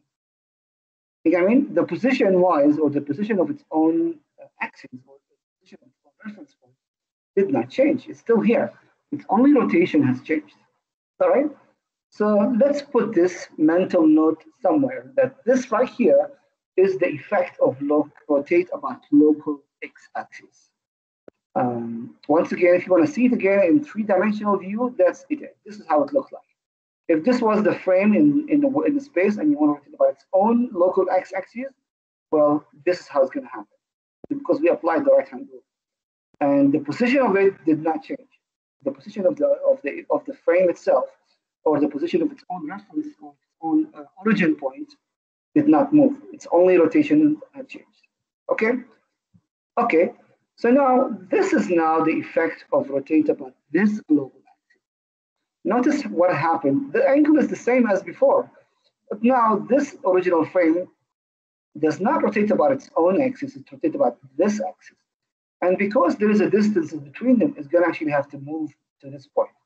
Let me try and draw an arrow or an arc, show you what's going on. So this frame, because it's rotated about this axis, because of this distance right here, oh, it's pain. So because of this distance that is between the frame itself and the rotation, it has to go along this arc right here until it gets to this point. So as you can see now, not only we achieve the same, by the way, if you think about it, this angle right here, this rotation here, is the same as this rotation. Is that right? If you think about it, I mean, ignore the position for a minute.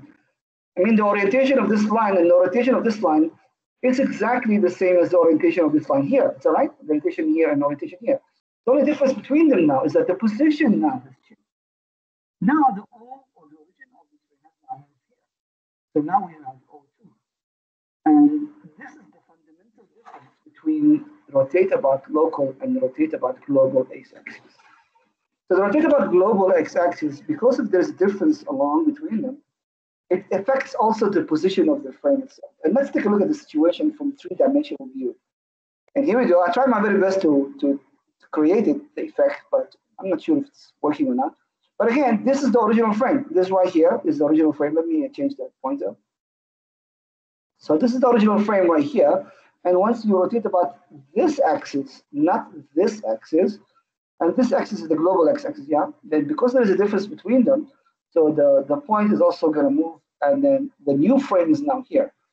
If you once again look at the orientation of the frame, this frame right here versus, this one, versus this frame, the orientation-wise is the same orientation effect, but now we also have the positional change. And the position has moved from this point to that point. And that is once again the difference between global and local.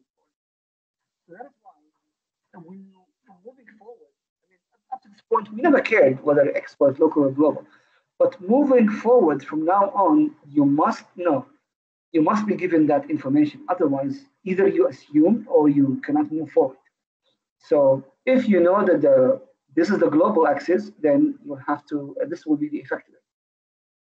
Okay, so what happens? How does actually this happen? It looks like I did not really write it in the slides. How? You know what? Actually, it's not in the slides per se. You only have these exercises, and even in my own copy, I don't have the solutions. But I'll do it with you on the fly. So the difference between local and global is the order of multiplication. For local axis or for local x-axis, we usually pre-multiply. So if the rotation is here, then we pre-multiply it. But if it's a global axis, then you post-multiply. Okay. Now I could tell you pre or post, but there's actually a faster way to remember this. And the best way to remember how to figure out the correct order of multiplication is to use a very lovely shortcut. And to implement this shortcut, let's take a look at this situation here. You see, this is the exercise, this one we will do together. Okay? So as a sort of a hands-on together. I mean, I will walk you through the steps, but then after that, the hands-on and the labor work, you may have to do it yourself.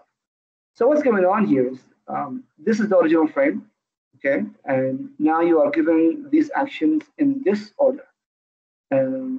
This is not the multiplication order. These are the actions order. You still need to figure out the order of multiplication. So what's going on now? You are basically, because the question now specifically told you, determine the correct order of operations, meaning which one comes first.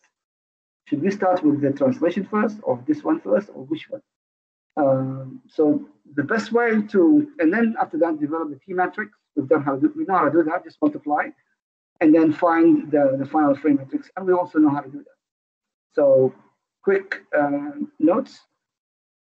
So you need to know which one comes first. So T1, T2, T3, and so on and so forth. Which one of these actions, and T4, and so on and so forth, until this is the correct, let's say you identify the correct order of multiplication.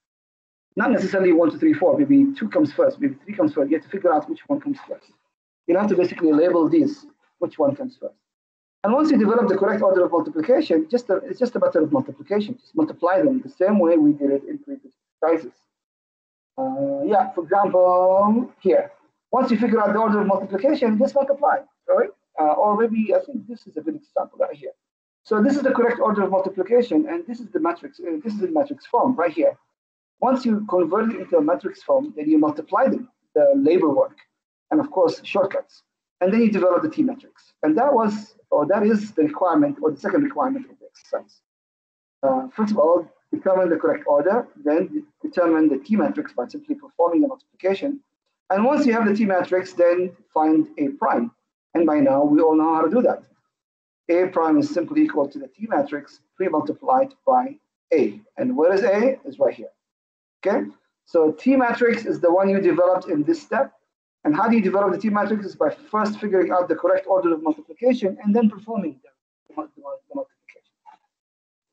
Okay, so I want you to take a look at this letter right here, G and L.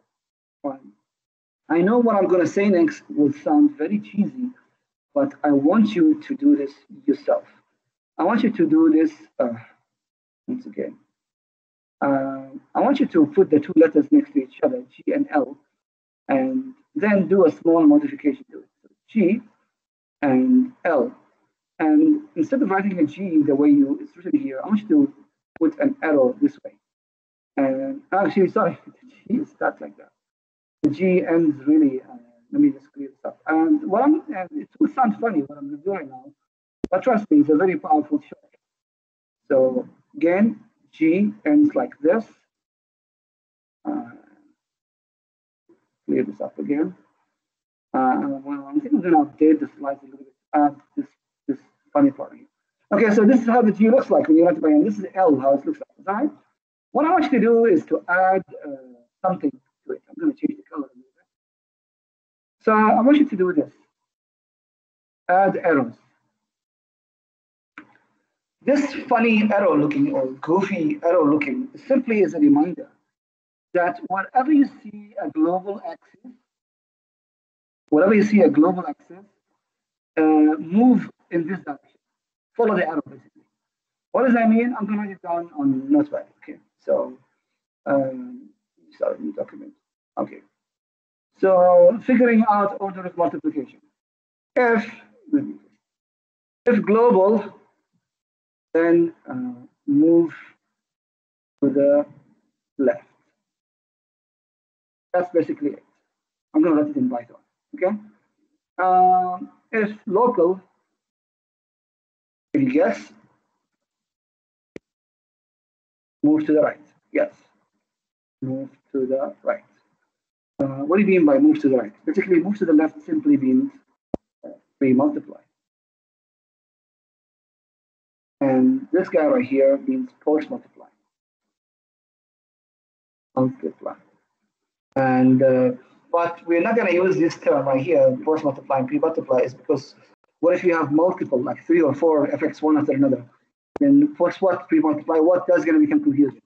So the easier way to deal with this is to simply move to the left or to the left most. And that will make perfect sense in a minute.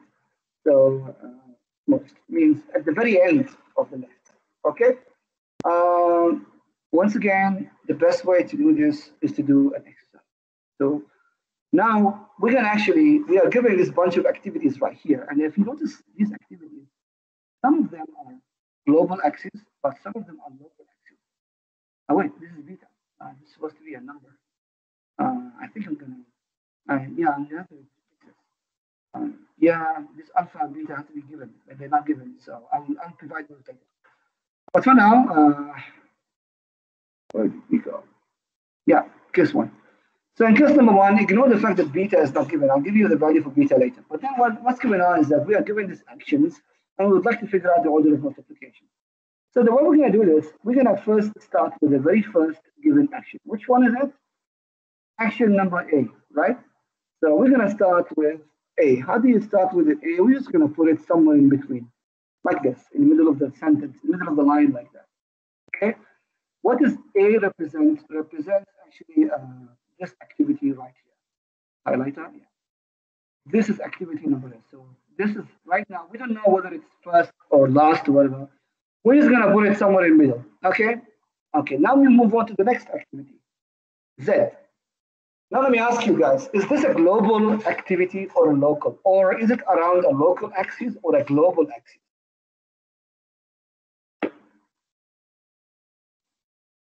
If you remember the definitions of global, we said in the theory slides, we said you will be given the word global or X or Y or Z or whatever. We've defined those in the theory slides before. But right now, you can see that this is a Z, right? So if it's a Z, what is it? Is it a local activity or a global? Is it about the local Z axis or a global Z axis? Can someone answer me? Is it global, sir? It's a global because simply said right here, z-axis. And I think that was discussed in an earlier slide. I think it was fundamentals, if I'm not mistaken. I mean, no, not this one. I think it's industrial robots.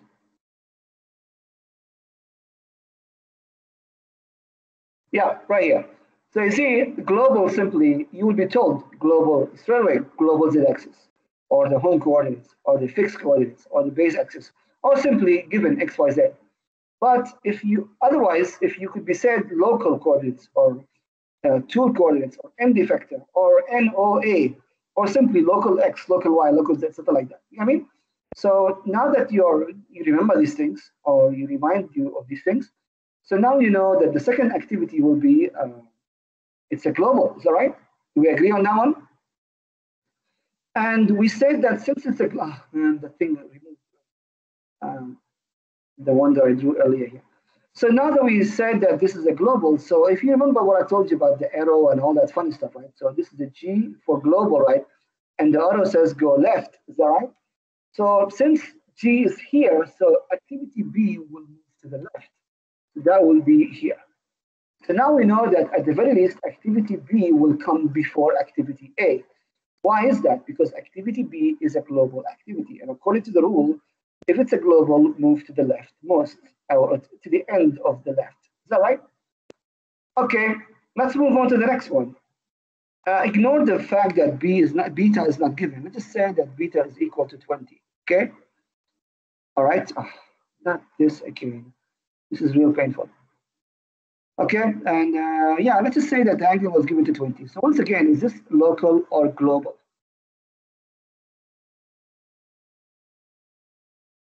Global, sir. Global. So where do I put it? Should I put it here between A and B or leftmost? What does that mean? You go to the very end of the left. Is that right? So this way, C will come here now. So that's now activity C. Get the hang of it, right? So now the last two activities, what's the order of the activities? Where is activity B and C and E? Can you quickly do this now and figure out the rest of the order? So this once again is global, and this is global, so they both go to the left. So basically, we now end up with this. We can get B, and then also we get E in the end. All right? So now you know how that if it's simply, Sarah, this is reversed or the opposite of the given activity. You're right, but we're not going to dwell on that. Just apply this rule and you'll be fine. So since this case was, they were all global, if you notice, they were all around the global axis. So all we have to do is really reverse the action. So it becomes from the last one to the first one. So it will be trans, then rotate, and then trans. You know what I mean?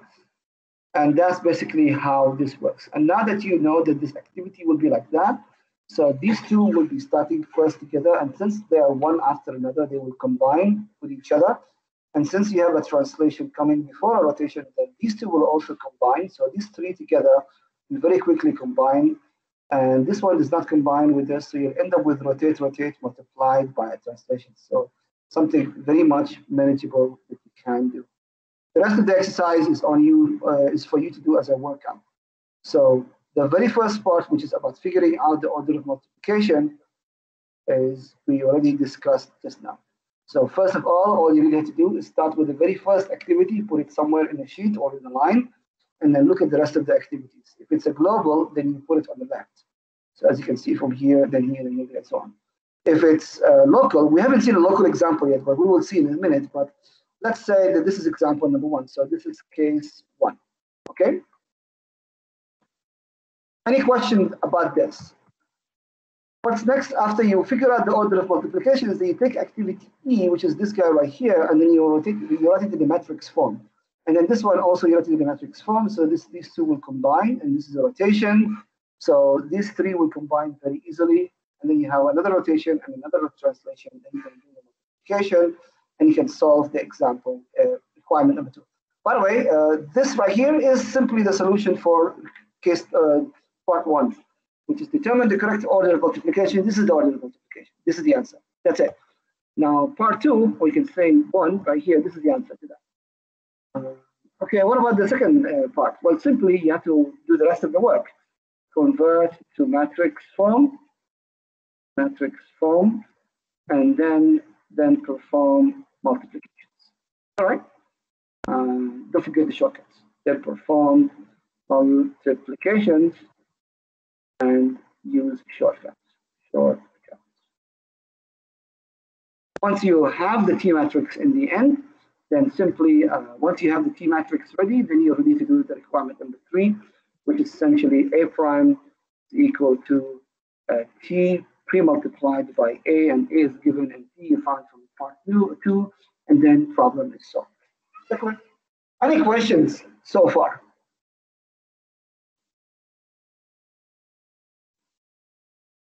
Okay, so let's move on to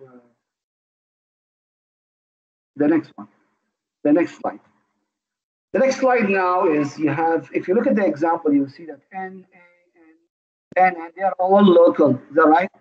So very quickly now, and on your own, figure out the order of multiplication for case number 2. I'm gonna put this down here. Okay, so now knowing the shortcut how to do the earlier case, I'll give you some time very quickly figure out the case number 2. Again, you start with the very first action, put it somewhere in the middle, and then take a look at the next actions. If it's L, as you can see for local, then this goes to the rightmost, right, or at the end of the line, right? So rightmost. You know what I mean? And then figure out the order of activity. I'll give you a minute, and then I want to see your solutions.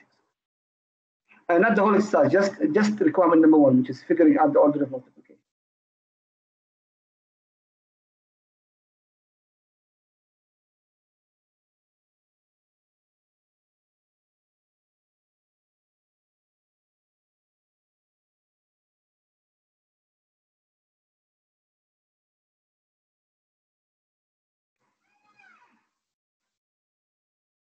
Anyone? Anyone will tell me the answer? You can just tell me verbally. Unmute yourself and then tell me the correct order of multiplication.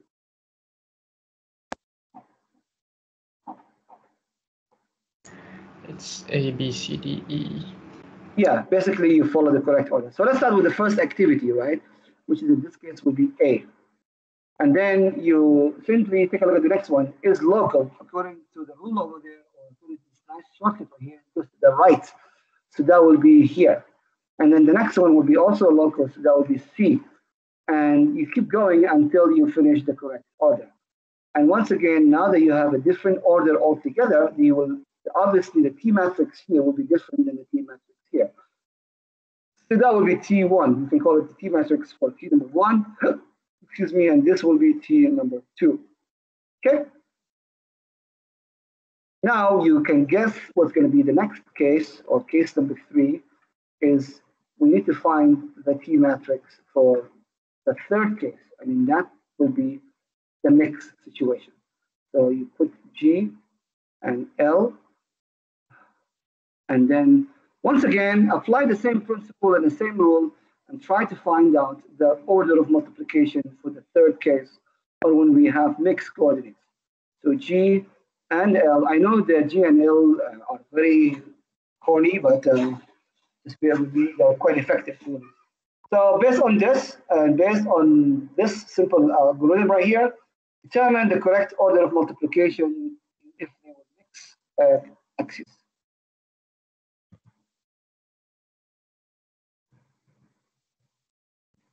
Okay, there are some people in the class or in the group with us right now that are very quiet, meaning they never ever volunteer. They participate, they post their solution on Telegram, but they're usually very late or they're usually very quiet. So I'm basically taking note of who usually participates and who usually doesn't participate. And at some point, I will simply pick up the names myself. I'm just going to point or ask an individual person to answer the question. And I'm going to pick up the people who don't participate. So for those who are usually participating, you are safe, but then for those who are hiding or quiet or silent all the time, you are basically telling me to ask you to participate. So you're putting a target on your head. So once again, any takers? Anyone tell me right now the answer? So Korea, go. EBACD. Let's start with so B. What was that say again? EBACD. CD. Anyone else? Do you guys agree with him? If you agree, just raise your hand quickly. EBAC. There's something missing. What about ABC? What about D? D slash after C. Okay. Okay, I see a lot of hands raised, so everybody agrees. Okay, let's see. So we start once again with the first item, which is A. We always start with the very first activity. Okay, let's take a look at the next one. The next one is a global, so it comes on the left. So that's a B right here. And then the next one is N, which is a local, so it goes to the rightmost, which is right here. So that's a C. And then we have another local, so it goes to the very end, and that would be a D. And then finally we have a global, so it goes to the left at the end, or the very leftmost, so that would be, and that is exactly what answer that was discussed earlier. Thanks a lot, Guriel, so that's the correct answer. Once again, usually this is the easiest part, which is figuring out the coordinates. Then after you figure out the coordinates, now begins the labor work. The labor work essentially is when you begin to do the matrix multiplication. I'm not going to lie to you guys. Matrix multiplications is the tedious exercise because you have to do a lot of it. And when you do kinematics, and you have to do it by hand. You might be using a shortcut like the way I did it with Excel or whatever, but then you'll be cheating yourself because in the real test or the real whatever, you still have to do it by hand. I don't have to do any tests, so that's why I'm using shortcuts. But for yourself, you have to do it by hand because you want to practice. The more you do it, the faster you will become at it, and also the more accurate.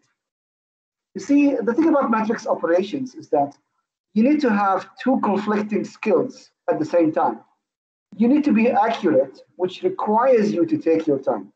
And at the same time, you need to be fast, which again might cause you to make errors. So you don't want to rush too fast because that will cause you errors. And you don't want to take your sweet time because that will waste a lot of time. And you will end up not having enough time to solve the question. So you need to have the right balance. You need to be efficient. So the right balance here means that you are accurate, but you are also quick. And the only way to develop that balance is by doing exercises as many as possible. The more you exercise, the more you solve questions and exercises, the more or the better you will be at it. The more efficient you'll become. You will develop shortcuts. You will learn some sort of shortcuts by yourselves. You will realize certain patterns. You will realize, hey, wait a minute, this is faster. I can do this quickly now. So the way to figure these things out is by performing these exercises. There's no way about it. Don't tell yourself, oh, this is easy. I'll do it later in the test. No, don't. If you do it later in the test for the first time, you will be slow. You will be inaccurate. You will make mistakes, and you will be lost. And that's why I need you to practice. Not only I need you to practice how to perform the operations, but you also need to practice how to trace back your steps. What if you made an error? How do you know where the mistake was? You're not going to go back and start all over again. That would be a nightmare. You need to be able to go back, trace back your steps and figure out where was the mistake and then fix it and go back. And keep going. So that's why it's important. These skills of going faster, accurate, able to trace your steps will only come to you if you perform matrix multiplications with numbers. It's not going to come to you from the sky. It's exactly, once again, like learning to swim. You jump in the pool, you drown for a while, you hold the wall, but then after a while, you pick up the skills and you become good at it. And that's the same thing comes with matrix operation. Matrix operation and multiplication. Okay. Of course, another thing you should do is to learn shortcuts. Like here, the first case, these three will combine directly, so you don't have to multiply 5 or 6 operations, only 2 or 3. Similarly here, you might find different patterns and different combinations here, and different shortcuts here and here. So once again, identify those shortcuts, use them, and then reduce the amount of effort and labor work you need to do. Okay? Okay, graphical based. No, we decided to skip it for next week. Graphical means you look at the picture and you solve it without any, you still have to do matrix operations, but you will be required, you will be based on a diagram rather than giving information directly. I'll come to this next week. Now let's talk about this.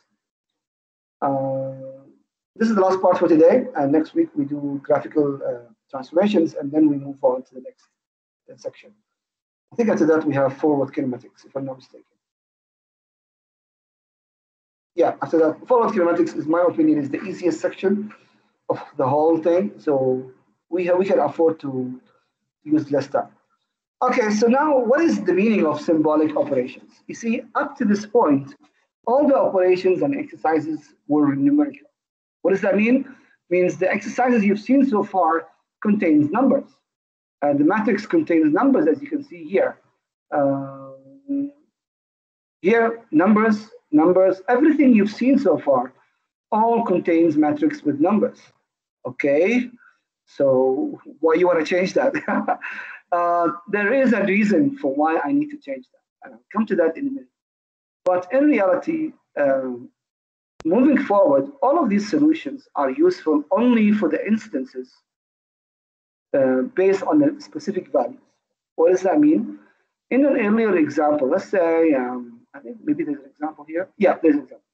So it's only based on the instances or the values that you were given in that exercise. If you were given a cosine 30, okay, that's great, but that's only true at angle equal 30. What about 31? What about 32? What about 50? You know what I mean? So what if the value changes? Like I said, what if the value of the angle is not 30 anymore? Let's say it was 29, or is changing from 30 until 100. Are we going to repeat the calculations we've done and all the multiplications 100 times? If the values are incremented between 0 to 30, say 30 values, like 0, 1, 2, 3, 4, 5, all the way until 30, are we going to repeat the operations and exercises and all that stuff 30 times? Of course not, because that would be a nightmare, and of course that would be stupid. Instead, what we're going to do, we're going to solve the same problems, but symbolically, using symbols rather than using numbers. And the purpose of that is that because that will allow us to use variables rather than using numbers. And that in turn will help us to create equations and formulas. If you remember, the very purpose of kinematics is to develop algorithms for robot programming. We talked about this in a very long time ago. Is that right? If you remember in the very beginning of, what is this? Slides, kinematics part 1, the frame matrix. If you remember when we talked about kinematics in the very beginning, right, we said that we want to find a relationship between forward and inverse kinematics. See, giving the values, what will be in forward kinematics, giving the angles, theta 1, theta 2, theta 3, find the values here. Well, what we saw so far was giving specific numbers, we put into a matrix template and then we find the values. But then what if the values of theta change? Then we'll have to repeat the process. But no, we're not actually really going to do that. What we're going to develop is going to develop a formula or a relationship between the forward values and the input values. What are you talking about? Well, let's take a look at the slide. Let's move on with the slides. Yeah, transformations. So let's go to here. So the very purpose, if you remember, is to actually develop what is called to create equations and formulas between between x, y, z, which is the coordinates of the end effector, and alpha, beta, gamma. This is gamma, not x, right? This is the real reason why we're doing robot kinematics, right? It's because we want to develop those equations. We don't want to do, we don't want to solve only an individual instances. So if that's the case, what was the purpose of all of these exercises? Well, the purpose is that we are still going to apply the same equations. We are still going to apply the same procedures, but only now with symbols or variables rather than with numbers. Okay, let's see that in action. So let's return to this example right here. So this example right here, as you can see, we've seen it before in a previously, but we were given the values for x for the rotation. Actually, let's go back to it right here. Go back to yeah. So if you go back to this exercise right here. No, it was even earlier. Yeah, right here. This is how we solve this exercise, right? The exercise 2.8. We were given the values for x, rotate about x, which is 30 degrees, translate 2 and 6 and 11, and rotate y and 20. Is that right?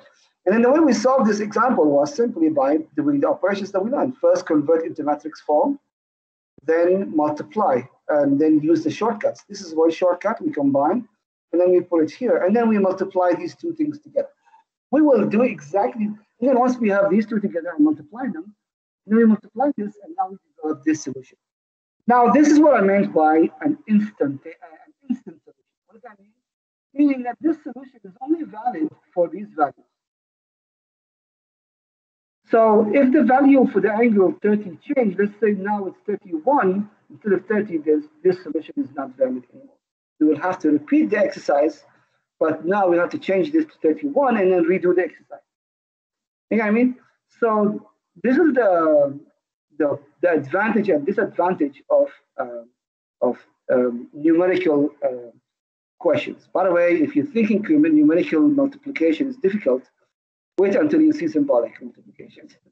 Don't want to freak you out, but after you learn how to do symbolic or variable multiplications, this you see in front of you now, which is numerical multiplication, becomes child's play.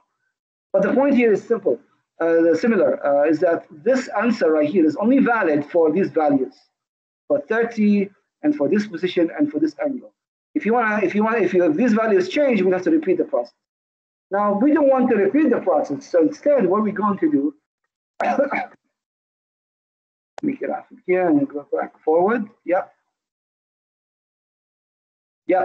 So instead of finding an instant solution and repeat it every time the value changes, we instead going to do this. We're going to actually solve it symbolically.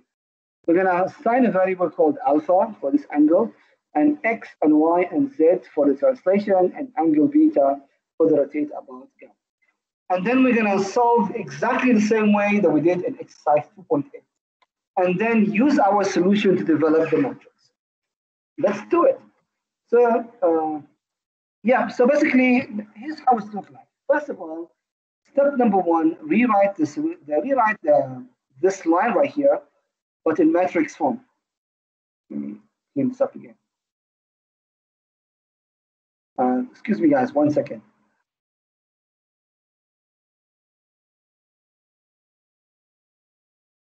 Okay, so once again, what's the first step is to rewrite the step, as you can see from here, in matrix form. So this is in matrix form, right? And this is matrix form, and this is in matrix form. And once again, we did not do anything new. We just rewrite the matrix, but we use the values given to us. Rather than cosine theta, as you can see from the moment from template form, we just use alpha here. Alpha. And we put x, y, and z. This is the x, y, and this is the x, y, and z right here. And my apologies, this is supposed to be beta, not gamma. But we can fix this correctly by simply thinking that this is gamma, actually. Okay? So this is gamma right here. So once again, small correction, this will be gamma, yeah? Not beta. By right, it's supposed to be beta, but I made a mistake. So this is gamma. Okay? So once again, I used the correct template, thank God, which is the rotate about y matrix, and then here. And once again, we use the same shortcuts also. The shortcuts apply whether it's a numerical or symbolic. Again, this is a linear pre-multiplied by a rotation, or comes before a rotation, so it gets combined. So now we have these two matrices that we're going to multiply. Okay? So now we have two matrices and we need to multiply as usual. I'm going to give you a moment. Go ahead and do the next step of this. Go ahead and do it on your own. We have time. Yeah, I'll give you about a couple of minutes. At least try to solve a few items of these, and then I'll show you the solution. Go ahead and give it a try. and then we do the rest of this together.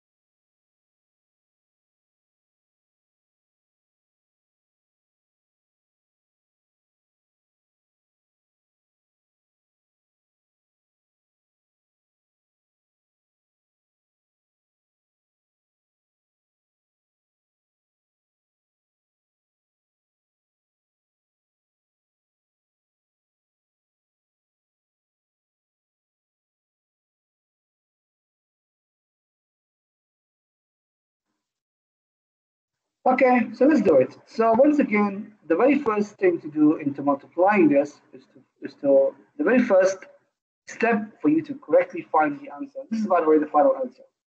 Is to essentially to put the matrices in a correct form. So this is the first matrix, which is rotate about x, rotate alpha about x, and this is these two matrices in here. The very first thing is to put them in the correct order. This is the final answer. Okay, and right here is the matrix that I want to show you.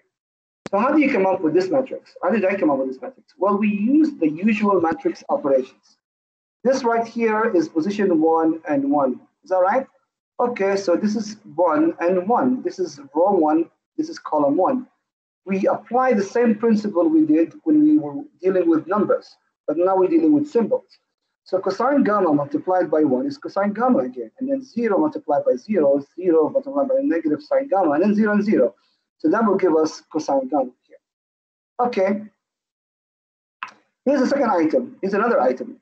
So this is essentially 2 and 2. Is that right? Oh, where's my mouse? My mouse is acting up again. Okay. So here's 2 and 2. And once again, how do you find 2 and 2? This is position 2 and 2 with the matrix. So that means row number 2 and column number 2. And again, multiply as usual. 0 multiplied by 0, that will give you a 0. Cosine alpha multiplied by 1, cosine alpha, then 0 and 0. All right? And that will give us cosine alpha here. Okay? Another example, and let's see this one right here. This is 2 and 4. So this is 2 and 4. You know what? Write this down. 2 and 4 means the second column, the second row multiplied by the fourth column. So this is right here is 2, and this is 4. And again, so 0 multiplied by x, that's 0. Then cosine alpha multiplied by y, that's right here, y cosine alpha. Then plus negative s alpha or sine alpha multiplied by z, and that's right here. And then 0 multiplied by 1, that's gone. So that's the answer right here. And is there one more? Yeah, there's one more. So once again, this is 3 and 1. Yeah, this is the third row multiplied by the first column. So this is the third row multiplied by the first column. So again, 0. Okay, CS multiplied by 0 is also 0. And then right here is the last one, which is this 2, right?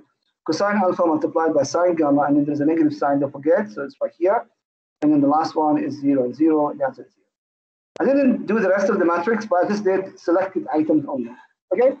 So that's how you will simply apply the same way we did matrix operations in numbers, but you do it in symbols, okay? Or in variables, if you wish. And then I only showed you selected items. Okay, I'll leave the rest for you as an exercise to develop, but you must learn how to develop this matrix. Okay? So far, so good. Any questions before I move on? We're only a couple of slides and then we're done for today. Any questions about this? No questions, sir. Okay. So this is now the last couple of slides.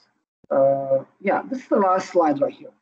So what is the purpose of this matrix that you developed in the end? This right here, after we develop this last matrix, how are we going to use it? Now remember that this matrix you're looking at right now is a frame matrix. What does that mean? See, oh, yes, it's a T matrix, but it results after explaining, or it was a result of multiplying these actions. Is that right? So if you think about it, this matrix right here contains all the parameters that are shown here. We have alpha, we have beta, and we have alpha, and this is gamma, yeah? We have gamma, we have alpha, and we have x, y, z. Is that right?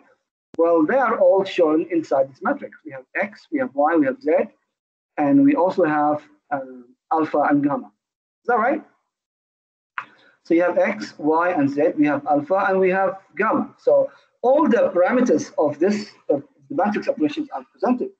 And more importantly, this matrix you see here is equivalent to the regular templates of the frame matrix. And because they are equal, every item is also equal. So nx, if you remember, we discussed last week what nx means. So nx is now, in this case, will equal to cosine gamma. And px is equal to x. That's no surprise there. But then py is equal to all of this now. This formula you see right here. And pz is equal to all of this now. Okay? And the rest of the matrix is actually found right here. So now, having this with us, it doesn't matter now what values you have. If alpha is equal to 30 or 31 or 100 or even billion, it doesn't matter. We just plug it into the formula.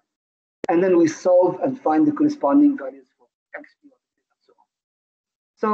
So rather than solving for one instant only and then repeat the process for another instant, we solve in symbols and develop equations. And then those equations can then be used to solve for any instant.